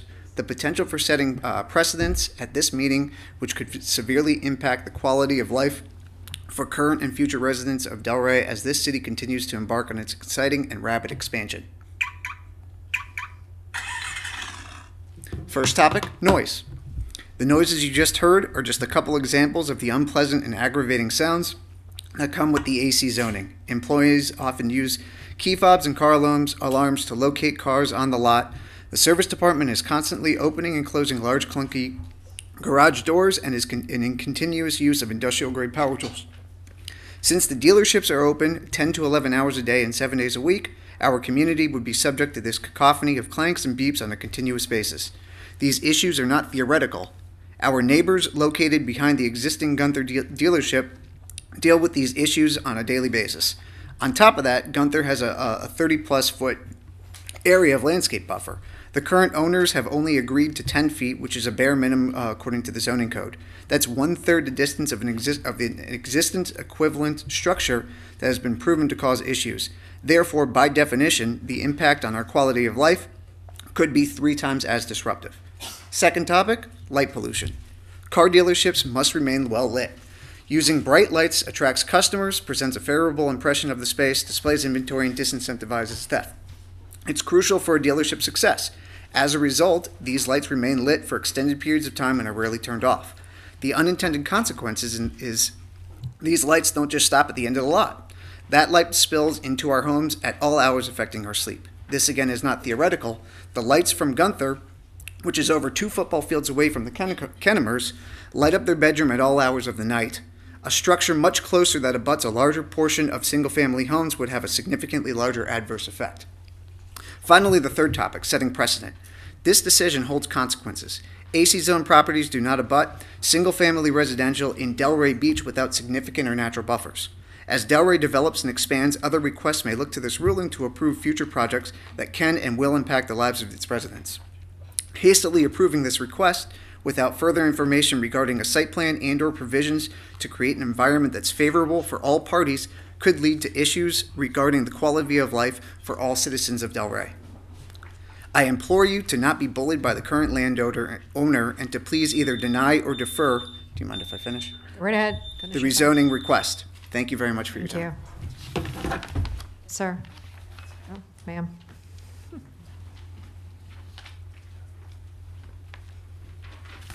Thank you. Good evening, Mayor and Commissioners. My name is Shayna Ostrovitz. I'm actually Sam's wife, and I live also at 800 Tangerine Way, right behind the parcels in question. You could actually see my roof and my backyard from most of those pictures. So I'm here to oppose the rezoning of the parcels from general commercial to automotive commercial. This rezoning will not only create severe negative impacts on our quality of life, but will also set a bad precedent for similar projects proposed in Delray. It has been very disturbing to hear of the proposed change zoning and consider a car dealership right behind our home. To be more specific, a car dealership will be right behind my backyard, my bedroom, my kitchen, and my life. In your staff's presentation about this request, it was stated, and I'm going to read verbatim, consideration of impacts from potential automotive use should be given to ensure the adjacent neighbor's quality of life is not compromised or diminished as a result of this request. So I hope you genuinely consider the following negative impacts on our quality of life. The biggest concerns include, as you've already heard, the noise from key fobs and car alarms going off all day, the use of industrial grade power tools, the garage doors that open and close all day, 7 days a week. The next issue is lights. And as you know, with car dealerships, as you've heard, the lights are massive and don't get turned off. The light spillage will make our homes feel like daytime all of the time. This is something we've already learned from the Gunther dealership and already impacts our community. Other issues we know that come with dealerships that are abut to our neighborhood include car delivery times, dumpster pickups, and pollution issues from gas and oil spills that come from working on motorized vehicles. And it is important to point out, which you've already heard, that it is impossible to address this, and getting code enforcement to stop these issues is almost impossible, and it's a bad use of your staff's time and energy.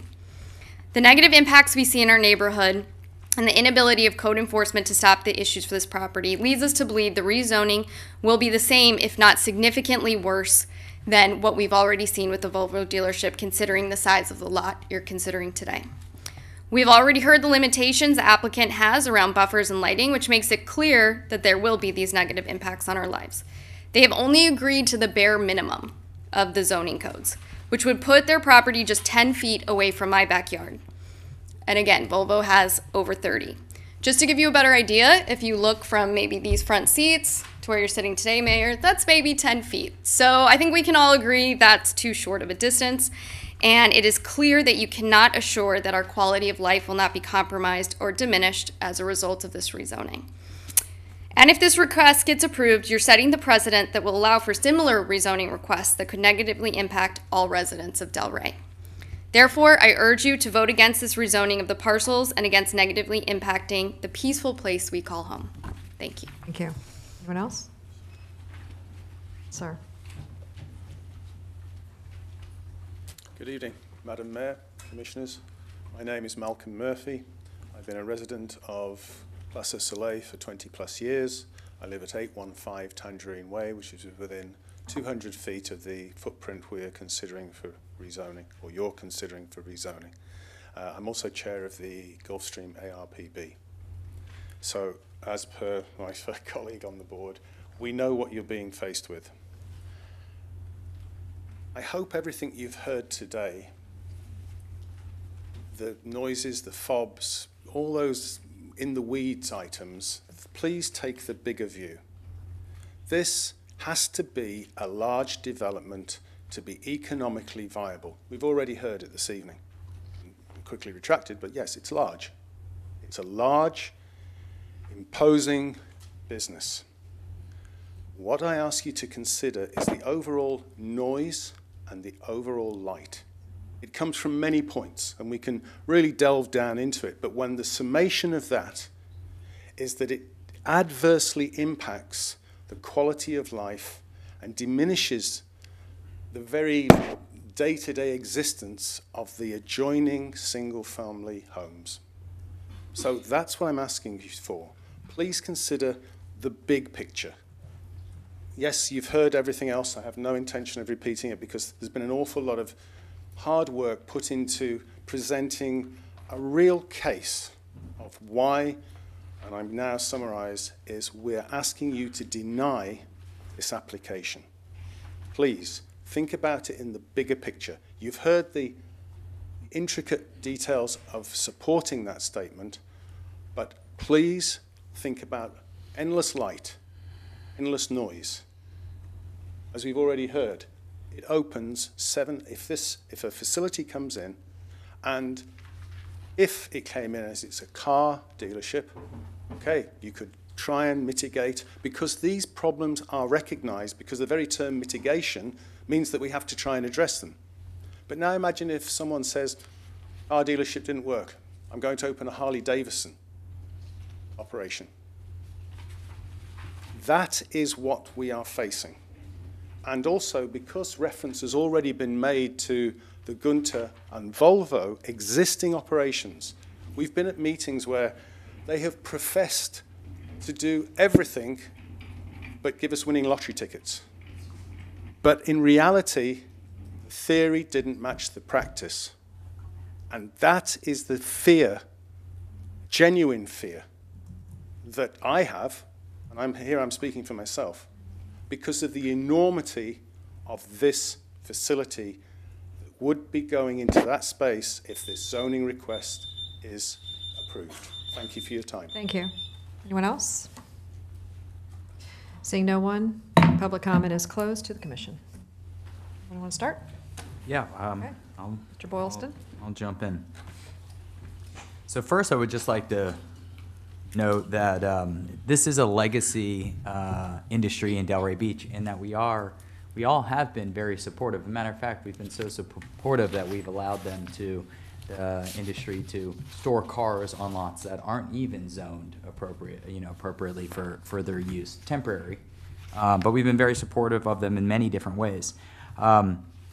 Statements like car dealerships, would you rather have car dealerships or something nice? Well, in Delray Beach, car dealerships are something nice. We're very proud of our car dealerships. We're very proud of the jobs that they bring. So that's not the Delray Beach way. But what I will say is, at no time have I seen any plans or any documents that say we should expand the footprint of car dealerships in Delray Beach. We should be supportive of the footprint that is currently here, which we have been. Many of them have been redone over the last few years, and I would say we have probably the best dealership corridor of any city I've ever seen before. But we have not I've not seen anything from staff or on our plans to say we should expand it. I've been very clear with the applicant. They do own other properties, and if those properties were no longer zoned for car sales, well, then there would be a change in circumstances. And then I would be able to review something like this, but that hasn't happened. So I will not be in favor of this rezoning tonight, and those are some of the reasons. But obviously, if circumstances did change and there was an opportunity to where there was less footprint of our automotive dealerships in Delray Beach and removed from other areas that do back, and by the way, I look at multifamily just as important as single family. So I saw the list of dealerships that back single family. Well, there's also other dealerships that back multifamily that I count just as important. So if circumstances change, I'd be able to look at that, but they haven't. So I will not be in favor of this rezoning tonight. Commissioner Johnson? I'd like to pass if I may. No, that's fine. Down to this end, Vice Mayor? Deputy Vice Mayor? Sugar, we keep doing that. Where'd Anthea go? Is Anthea still here? It's funny, we don't have the barriers anymore, so I have more vision, but you were behind the know, monitor. isn't that funny? Anthea, You guys look really close now. I know. I used to not be able to ever see this way or that way. Now I can see clearly. here's my question, Anthea. Thank you. And I recognize the nice folks from Gulfstream that came out, and I'm guessing they came to the planning and zoning meeting. Yes, Am I right? The planning and zoning board voted 6-1 to approve it. they did. That's a big vote by the planning and zoning board. Normally they're 4-3, you know, they're usually, or denial. Right. Explain to me what happened Yeah. at the planning and zoning, Um, if you know. Okay, let me remember, because I don't want to mix up all my Bonnie Miskell applications. No, I'm joking. So I do think that there are other policies that are less direct that do weigh in this, and maybe it's a more nuanced review as well. So, for example, in your staff report, which gives more analysis, policy NDC 1.1.14 says that we should require that property be developed or redeveloped in a manner that the use intensity are appropriate in terms of soil topographic, physical considerations, that we encourage the affordable goods and services. And then this one too, are complementary to and compatible with adjacent land uses and fulfill the land use needs. So I think that while we do have policies that say, don't put any of them west, keep some of them in these areas, I don't think that that direct policy negates one of the very first policies in the land use plan, which is that we really do need to ensure compatibility, whether we're doing it through zoning or through a combination of zoning and site plan techniques, because these come into play with that too. I'm going to turn to see, usually So I have a if I may, slide that there's- says what the planning and zoning board said, usually, and I'm trying to find it, so. So let me ask you a question on what you just said. So what you're saying is that their compatibility is specifically strictly with what's happening on, I would imagine, Federal Highway and the neighboring automotive than it would be on what they're backing to. Is that what you're Well, saying? it's adjacent land uses, and so when you share a property line, whether you're in our city or you're our neighbors, it is something to take into consideration. And Right. I do appreciate very much Commissioner Boylston's comments, because I actually think it's even more problematic when they're backing directly up to multifamily, because then there's more households affected than when it's single family, right? So, you know, I think that actually does matter as well, and we have a lot of areas to the south where that does happen. Okay, so the Planning and Zoning Board, they recommended approval. I actually don't have the detail as to why, and I don't want to go off my memory because it's getting worse every day. Can you help me? Remind me? But don't go too far, because I'm going to, another question. We went through the 11 proffers that we were committed to, and we offered an agreement form to the community. And it was essentially everything that they had first asked for. And by the way, I just want to correct, we met with them in March. We met with them again before Planning and Zoning Board. We've had numerous conversations, but our first meeting was with Gulfstream, at Gulfstream City Hall. And there was a member from the HOA there. And I even asked a specific question, do I need to extend beyond you? And the response was, we're going to work with you. We have the HOA rep here. But essentially, the chair probably said it best. He looked at the conditions that we had agreed to, that we were willing to self-impose upon the project, and looked at what their concerns were and said, basically, you know, they're willing to work with you. They've already given you, 90% of what you asked for, and the balance of the points that they were making, we just asked for them to give us the time to get the site plan finished.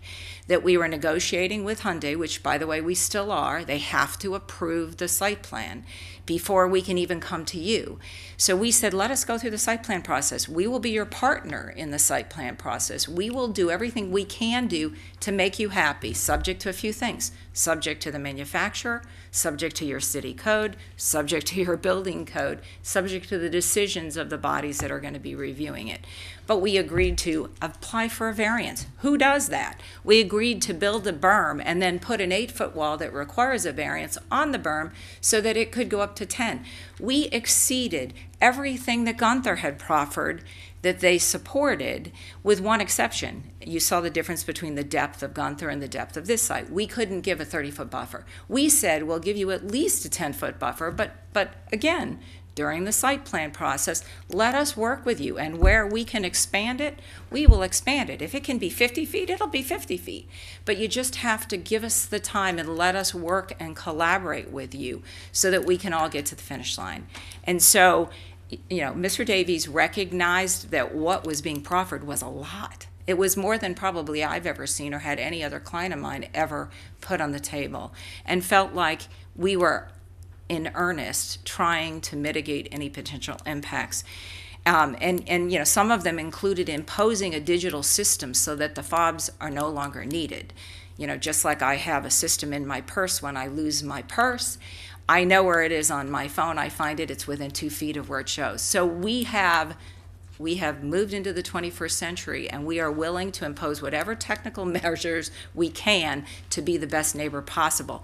But let us go through that process with you and come out at the end. And by the way, you have the ability to determine after the site plan is approved whether we have done appropriate mitigation, because you can always say, you know what, I don't think you did, and call us up, and you can challenge our approval on that basis. That's the difference between AC and GC. GC, they meet the code, they're done. We actually have to demonstrate that we have done taken all appropriate measures. I think we're just wanting you to answer the question. Thank and you. not go I'm into any more sorry, depth, but the chairman focused on the amount of offers and how he believed that it was a real. Can I say something to that? Yes. I just want to speak to that, and respectfully, and I have all the respect for Ms. Miskell, but, you know, if I had been at that meeting, I don't know how far into we would have gotten into contractual dealings with another municipality at this process. Right now, this is a rezoning, right? You're just determining if this is compatible with our comp plan, if it's an appropriate use. That's all that's before you. So for that even to have been discussed at that level, I would actually say that's almost, it's not appropriate, because you're not at the site plan review process.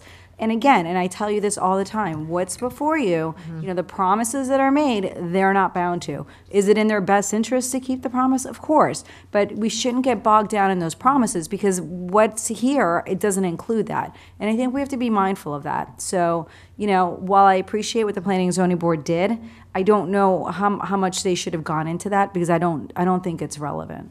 Go ahead, I'm sorry. If I could, and I asked Alexis Rosenberg, who's the project manager for this, to jump down, because they did have some other comments, and she was the one in chambers, so it'd be better if I think she tells you what they were thinking. Hello, yes, Alexis Rosenberg, Senior Planner for the record. Yes, so I was at the Planning and Zoning Board meeting as well, so I just wanted to add some other comments by the board members, was that they were more open to seeing what the SPRAB board can further, I'm trying to think of the words, but further or create less impacts on the residential neighborhood to the east.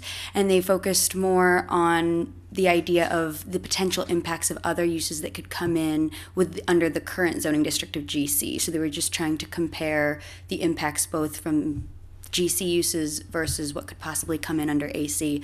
So I just want to let you know that was comments that were made as well. Right, thank you. And that goes into my second question. Comments about what could come under GC, so which... Well, and impact, I think that's the biggest concern. But as a kid, I remember going somewhere down around there. I don't know if it's the exact location, but there was a huge flea market there.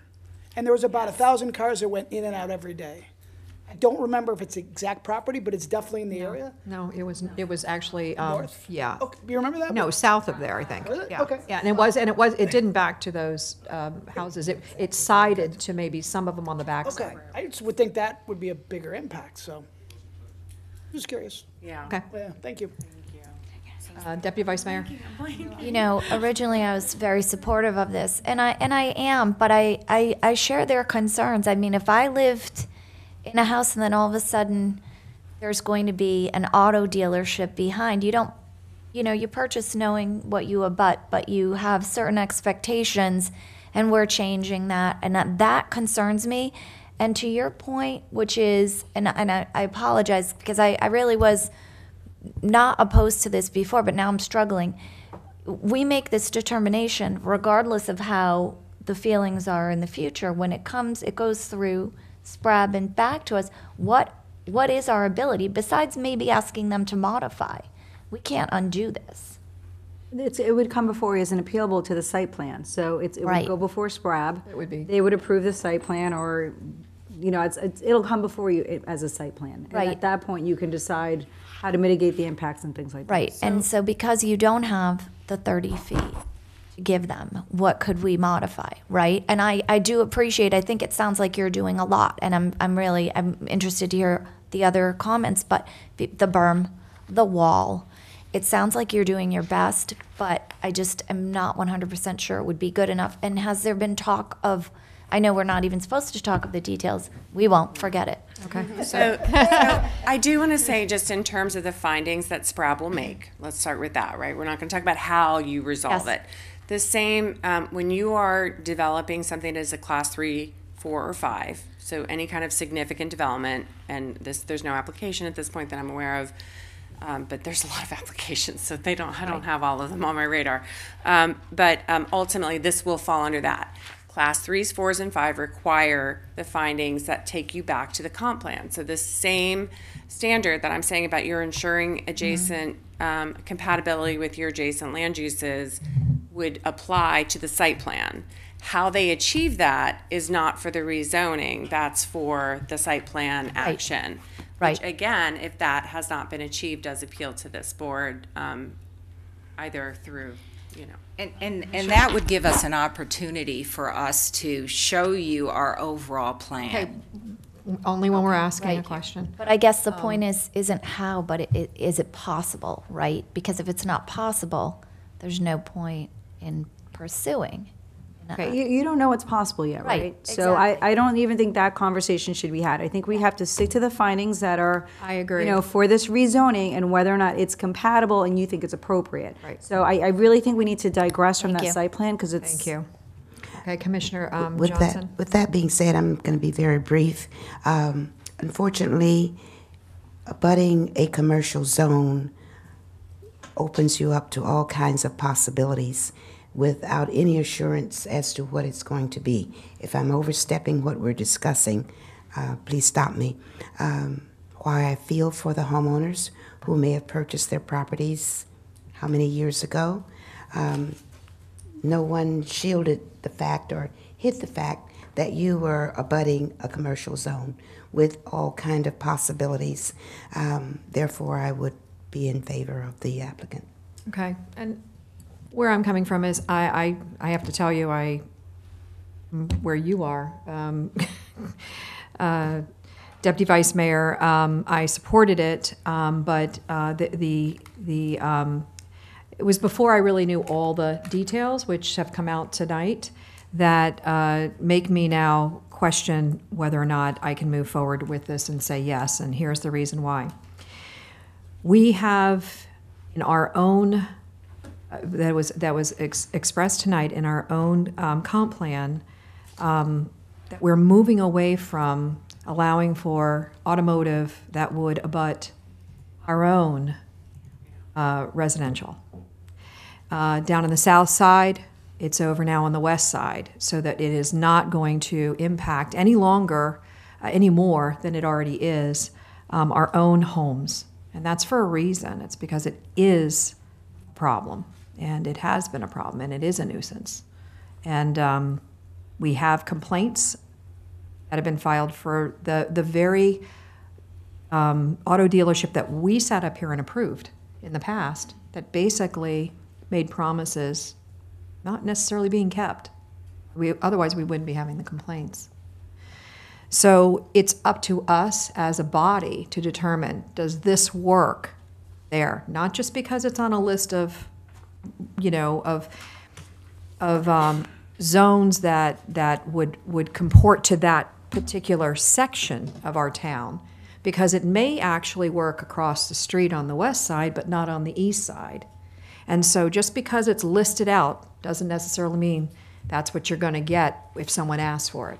It's our job to make the determination as to whether or not it fits. And I have to tell you, it's very compelling. Doesn't fit for me. The property is too small in order to be able to accommodate the type of noise that's going to be made here, and also the lighting. You have to have the lighting for sure. Even if you mitigate the noise, you will have the lighting. And so from my perspective, it just doesn't fit. So I am not going to support it. And I was coming in to support it. So there you go. So if there's nothing more, we can make a motion and... Motion to deny ordinance number 21-22. Second. Call the roll, please. Mr. Boylston? Yes. Ms. Johnson? No. Mayor Petrolia? Yes. Mr. Frankel? No. Ms. Cassell? Yes. Sorry. Moving on to 8B, ordinance number 23-22.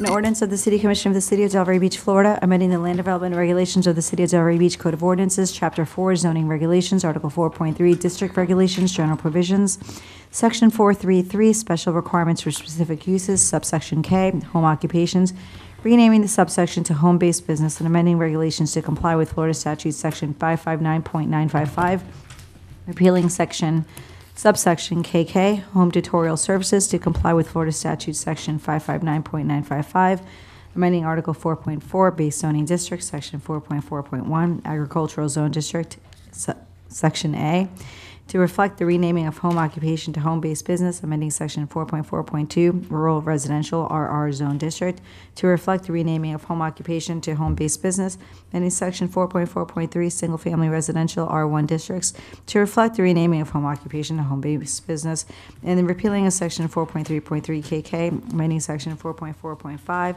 Low-Density Residential RL District, to reflect the renaming of home occupation to home-based business, and the repealing of Section 433 KK to remove a duplicative reference to home occupations now referred to as a home-based business. Amending Section 4.4.6, Medium-Density Residential RM District, to reflect the renaming of home occupation to home-based business, and the repealing of Section 433 KK, amending subsection 4.4.7, Planned Residential Development, PRD District, to reflect the renaming of home occupation to home-based business. Amending Section 4.4.13, Central Business, CBD District. Table 4.4.13, allowable uses and structures in the CBD subject districts, to reflect the renaming of home occupation to home-based business. Amending Section 4.4.17, Residential Office RO District, to reflect the renaming of home occupation to home-based business.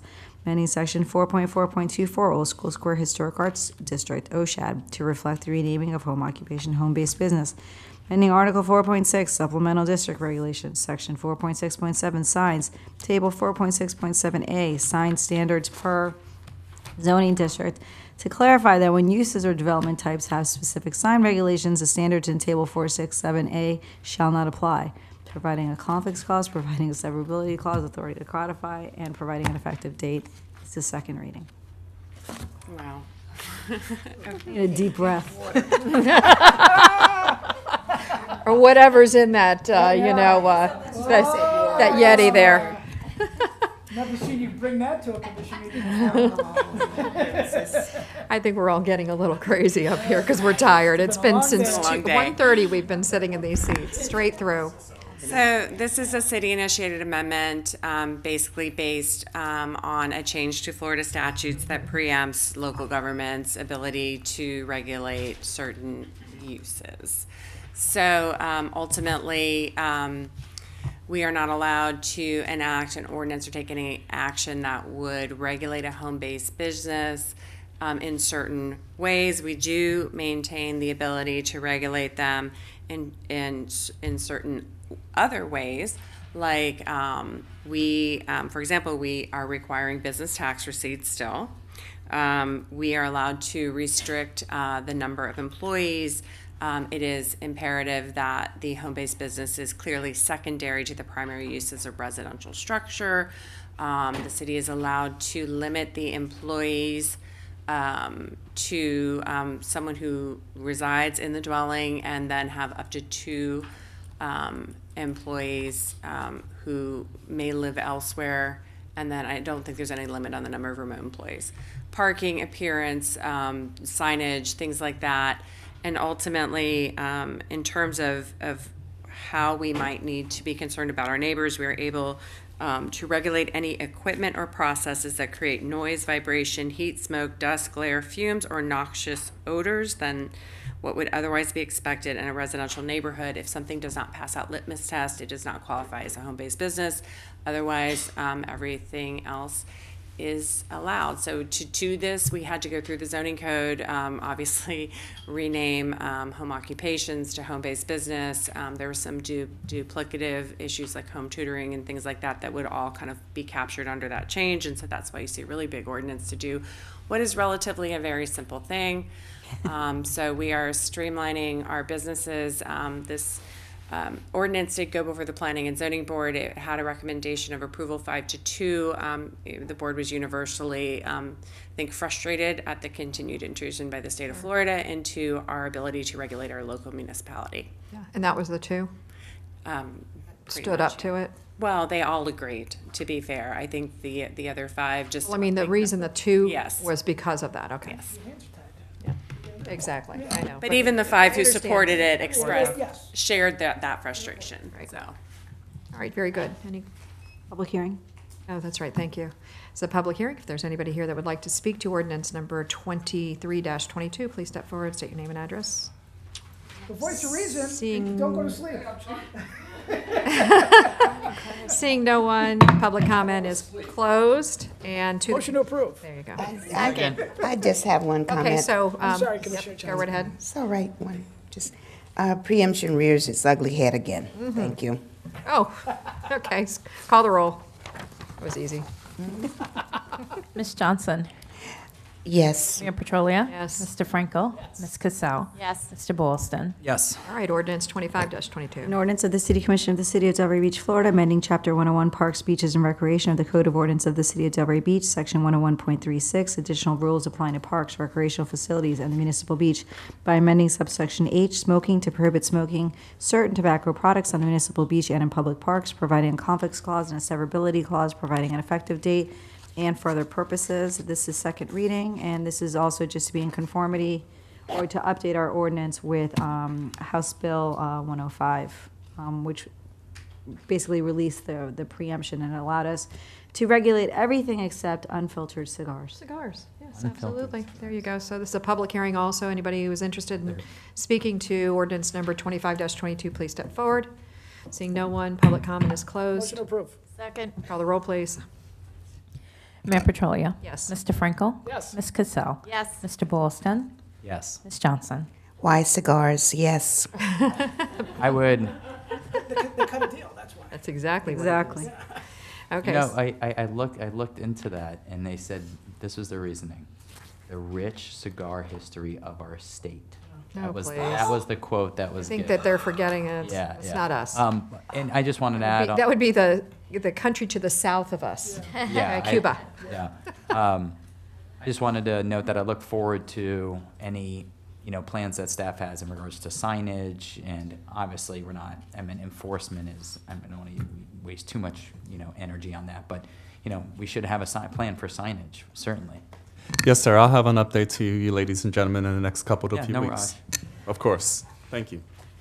And now we are on first reads. We have 2 of them. Ordinance number 29-22 is a first. An ordinance of the City Commission of the City of Delray Beach, Florida, amending Chapter 32, Departments, Boards, and Commissions of the Code of Ordinances of the City of Delray Beach, Florida, by amending Section 32.15, definitions, to revise the definitions of city board and member, and to create a new definition for inadequate attendance by amending Section 32.17, removal of city board members to clarify the bases for removal of city board members by amending section 32.18 procedure, to clarify the procedure for removal of a city board member, providing a conflicts clause, a severability clause, and authority to codify, providing an effective date, and for other purposes.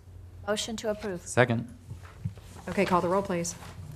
Mr. Frankel? Yes. Ms. Cassell? Yes. Mr. Boylston? Yes. Ms. Johnson? Yes. Mayor Petrolia? Yes, and finally, ordinance number 31-22, also first read. An ordinance of the City Commission of the City of Delray Beach, Florida, repealing Chapter 133, Offenses Against Persons, Section 133.02, Prohibition of Conversion Therapy on Minors, providing that each and every other section and subsection of Chapter 133 shall remain in full force and effect as previously adopted, providing a conflicts clause, a severability clause, and authority to codify, providing an effective date and for other purposes. This is consistent with the City of Boca Raton federal court opinion that finds conversion therapy bans unconstitutional and a restriction on freedom of speech. Motion to approve. Second. Call the roll, please. Ms. Cassell? Yes. Mr. Boylston? Yes. Ms. Johnson? Yes. Mayor Petrolia? Yes. Mr. Frankel? Yes. All right, we're on to comments and inquiries. We really blew through that last section, which was great, very quickly. City manager, Nothing further at this time. Thank you. city attorney. Just two quick things. The first, with the conversion therapy, the next time you see it, it will be the second reading. I was also going to bring a resolution just acknowledging the city's belief, opinion that it should be prohibited, but obviously we can't. Is that something you want me to bring forward, or do you just want to repeal it? I think you can bring that forward. It's just offering support, essentially. Okay. Yeah, no, that's good. I just want to make sure. And the other matter I have before you is I believe you all received a letter Yes. from the law firm Sachs Kaplan concerning a quasi-judicial matter that you heard last week, Delray Central. I always get them confused, Delray Central. It's a quasi-judicial matter. A gentleman came up and spoke. He represented himself as the president of the HOA.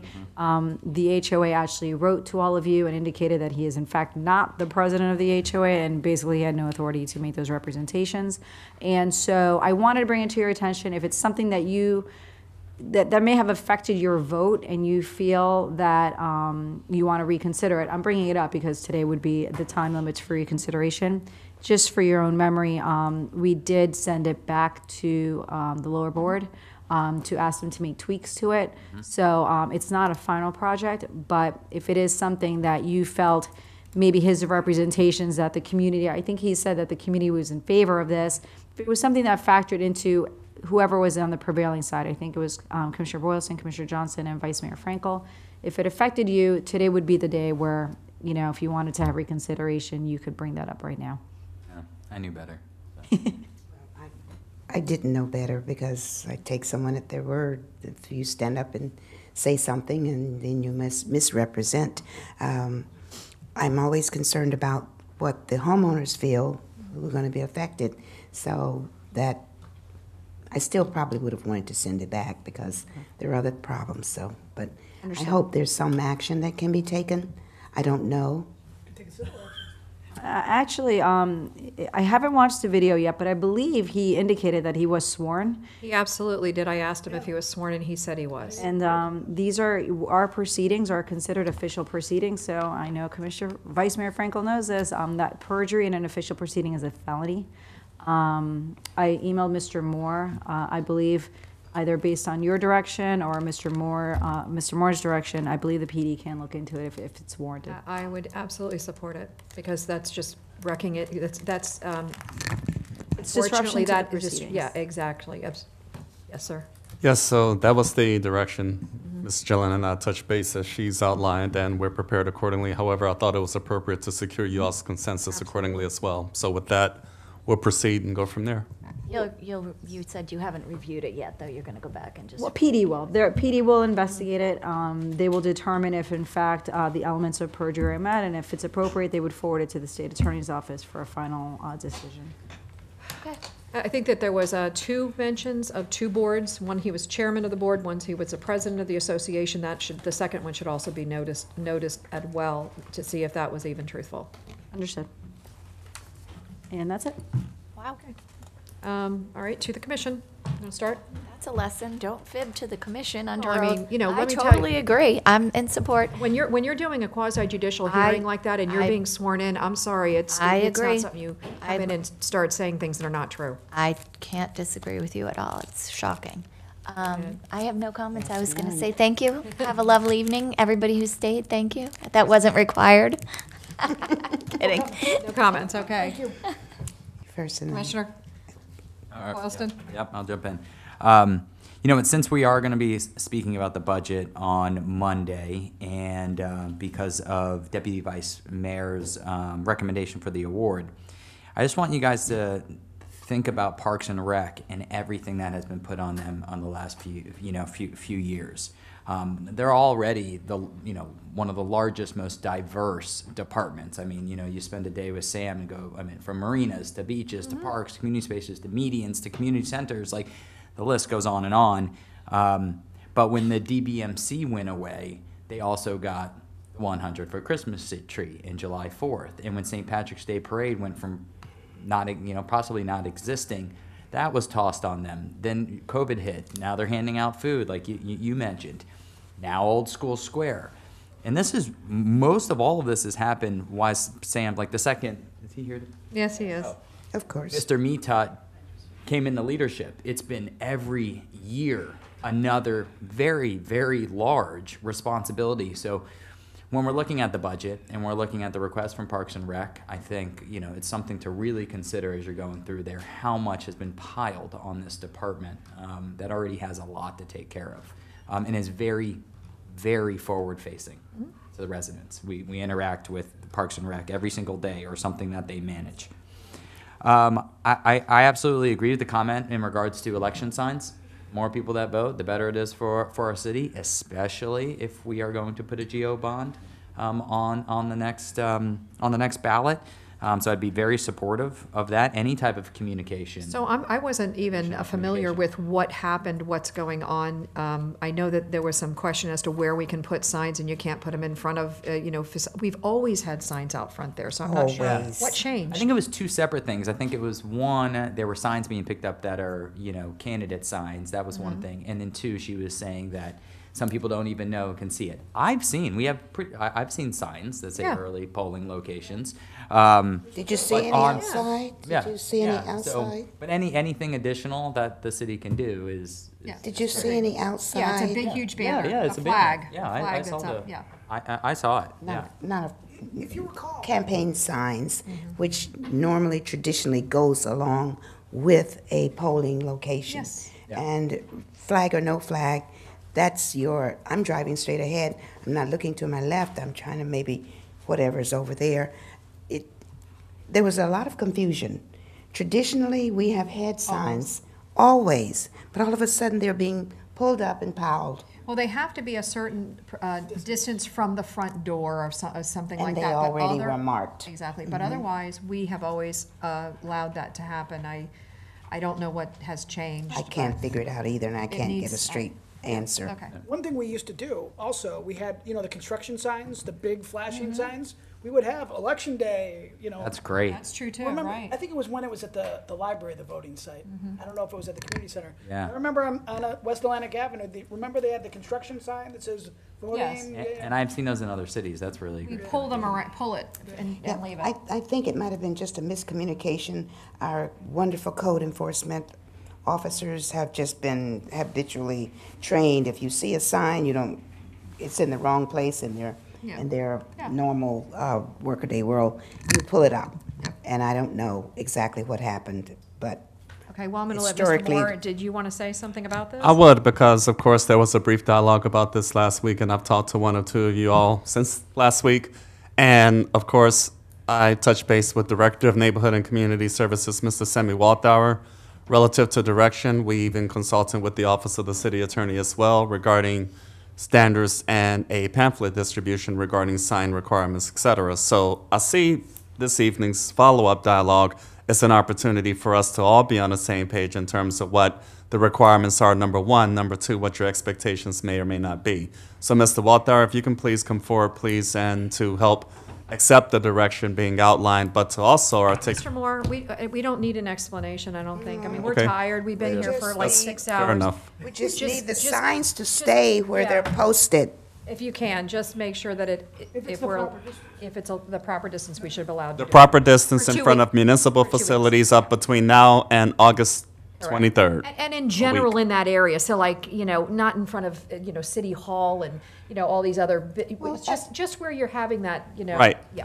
So not in front of City Hall, Community Center, those locations, I think we're good. Yes, You say Mr. in front Lothar? of City Hall. Well, you know what Mayor? I'm saying, not As they're directly in coming front. in, it was at the corner. It was not Yes. where the mailbox is. Understood. And they were pulled up and Understood. disposed of. Understood, okay. And just So- the last thing I have, something that I know we're all super excited about, and we're getting a lot of questions about it.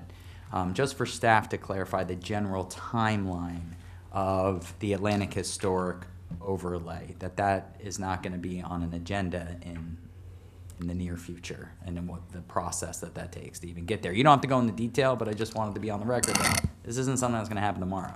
Correct. I mean, I'm sure we're at least a year. Is that fair? Oh, boy. Okay. Okay. 6 to 9 months. And there are obviously reasons, right? There's Yes. obviously a lot of reasons for You're that. dealing with people's property rights. Right. You have to Yes. be No, methodical. we understand, and we take your understand. time. Nobody's rushing into this. She's not listening. We're good. Yeah, we're good. Nope. There's public hearings, HPD. We're good. I just got scolded for attempting Yeah, sentence. so I'm you're out. sorry, we're just at the end. I know. We're at the end. You're right. I know. Okay, I know. so anything else? That's it. That's Okay, it. go ahead, Commissioner Johnson. I had some, but I'd like to be brief, but I don't know if you agree with me, we'll be brief. In my travels around the city recently and having the occasion to speak with our code enforcement, especially about the signs, I was asking other questions because I haven't had an opportunity to converse with them. The common theme arose that we have no teeth in our codes anymore. They can write all the code they want, but the methodology that we have used, I believe the city has outgrown. So I'd like to get consensus tonight to utilize a special magistrate for all code matters, not just those related to life, health, and safety violations, as we currently do. Okay, go ahead. I won't be much longer, I promise. I'll read fast. The magistrate has been used by the city for over 3 years and has provided uniform, consistent decisions on these legal matters that they've had brought before them. Our policies support the use of the magistrate for all code matters. Therefore, I would ask consensus to move solely to a magistrate system instead of a board. Granted, this would probably be discussed, but the positions for I'm advocating a change. The city has grown, and so should our processes. So we actually had this come up before, I think. And what was the outcome, and why did we not go in that direction? We have a hybrid system, so we came to a middle ground. Right. We do use a special magistrate for life, health, safety, repeat violations, things like that. And we use a code board for all other matters. Code is very legal, and the magistrate is an attorney. He can handle much longer hearings because it's one person, so it's easier. If you want my preference, the preference is the magistrate. Most municipalities use a magistrate. Go away from the code board. So you would essentially do away with the code board and have the magistrate coming in twice a month, essentially, and just Handling hearing the all. cases. And that would be your recommendation? It is, and this is no disrespect to the code board. They do an amazing job, but I really believe, the magistrate, it's just a much faster system, and you get a lot more uniformity, I think. Okay. I support it being on a future agenda. I don't think we can actually make that decision in comments, right? Well, I'd have to go through, yes, it would require a change to the code. Yeah, and so. absolutely. Yeah, I'm All right, get ready for a lot of talk about it, because I have a feeling we're going to have a big show up, so just be ready for it, that's all. People from Gulf Stream. Anything else, Commissioner? No, Mayor, thank you very Okay, much. and I'm done, so meeting adjourned. Good night, everyone. That's not even going to say a word. Sign tonight. I know, me too. I don't think we do. It won't take long.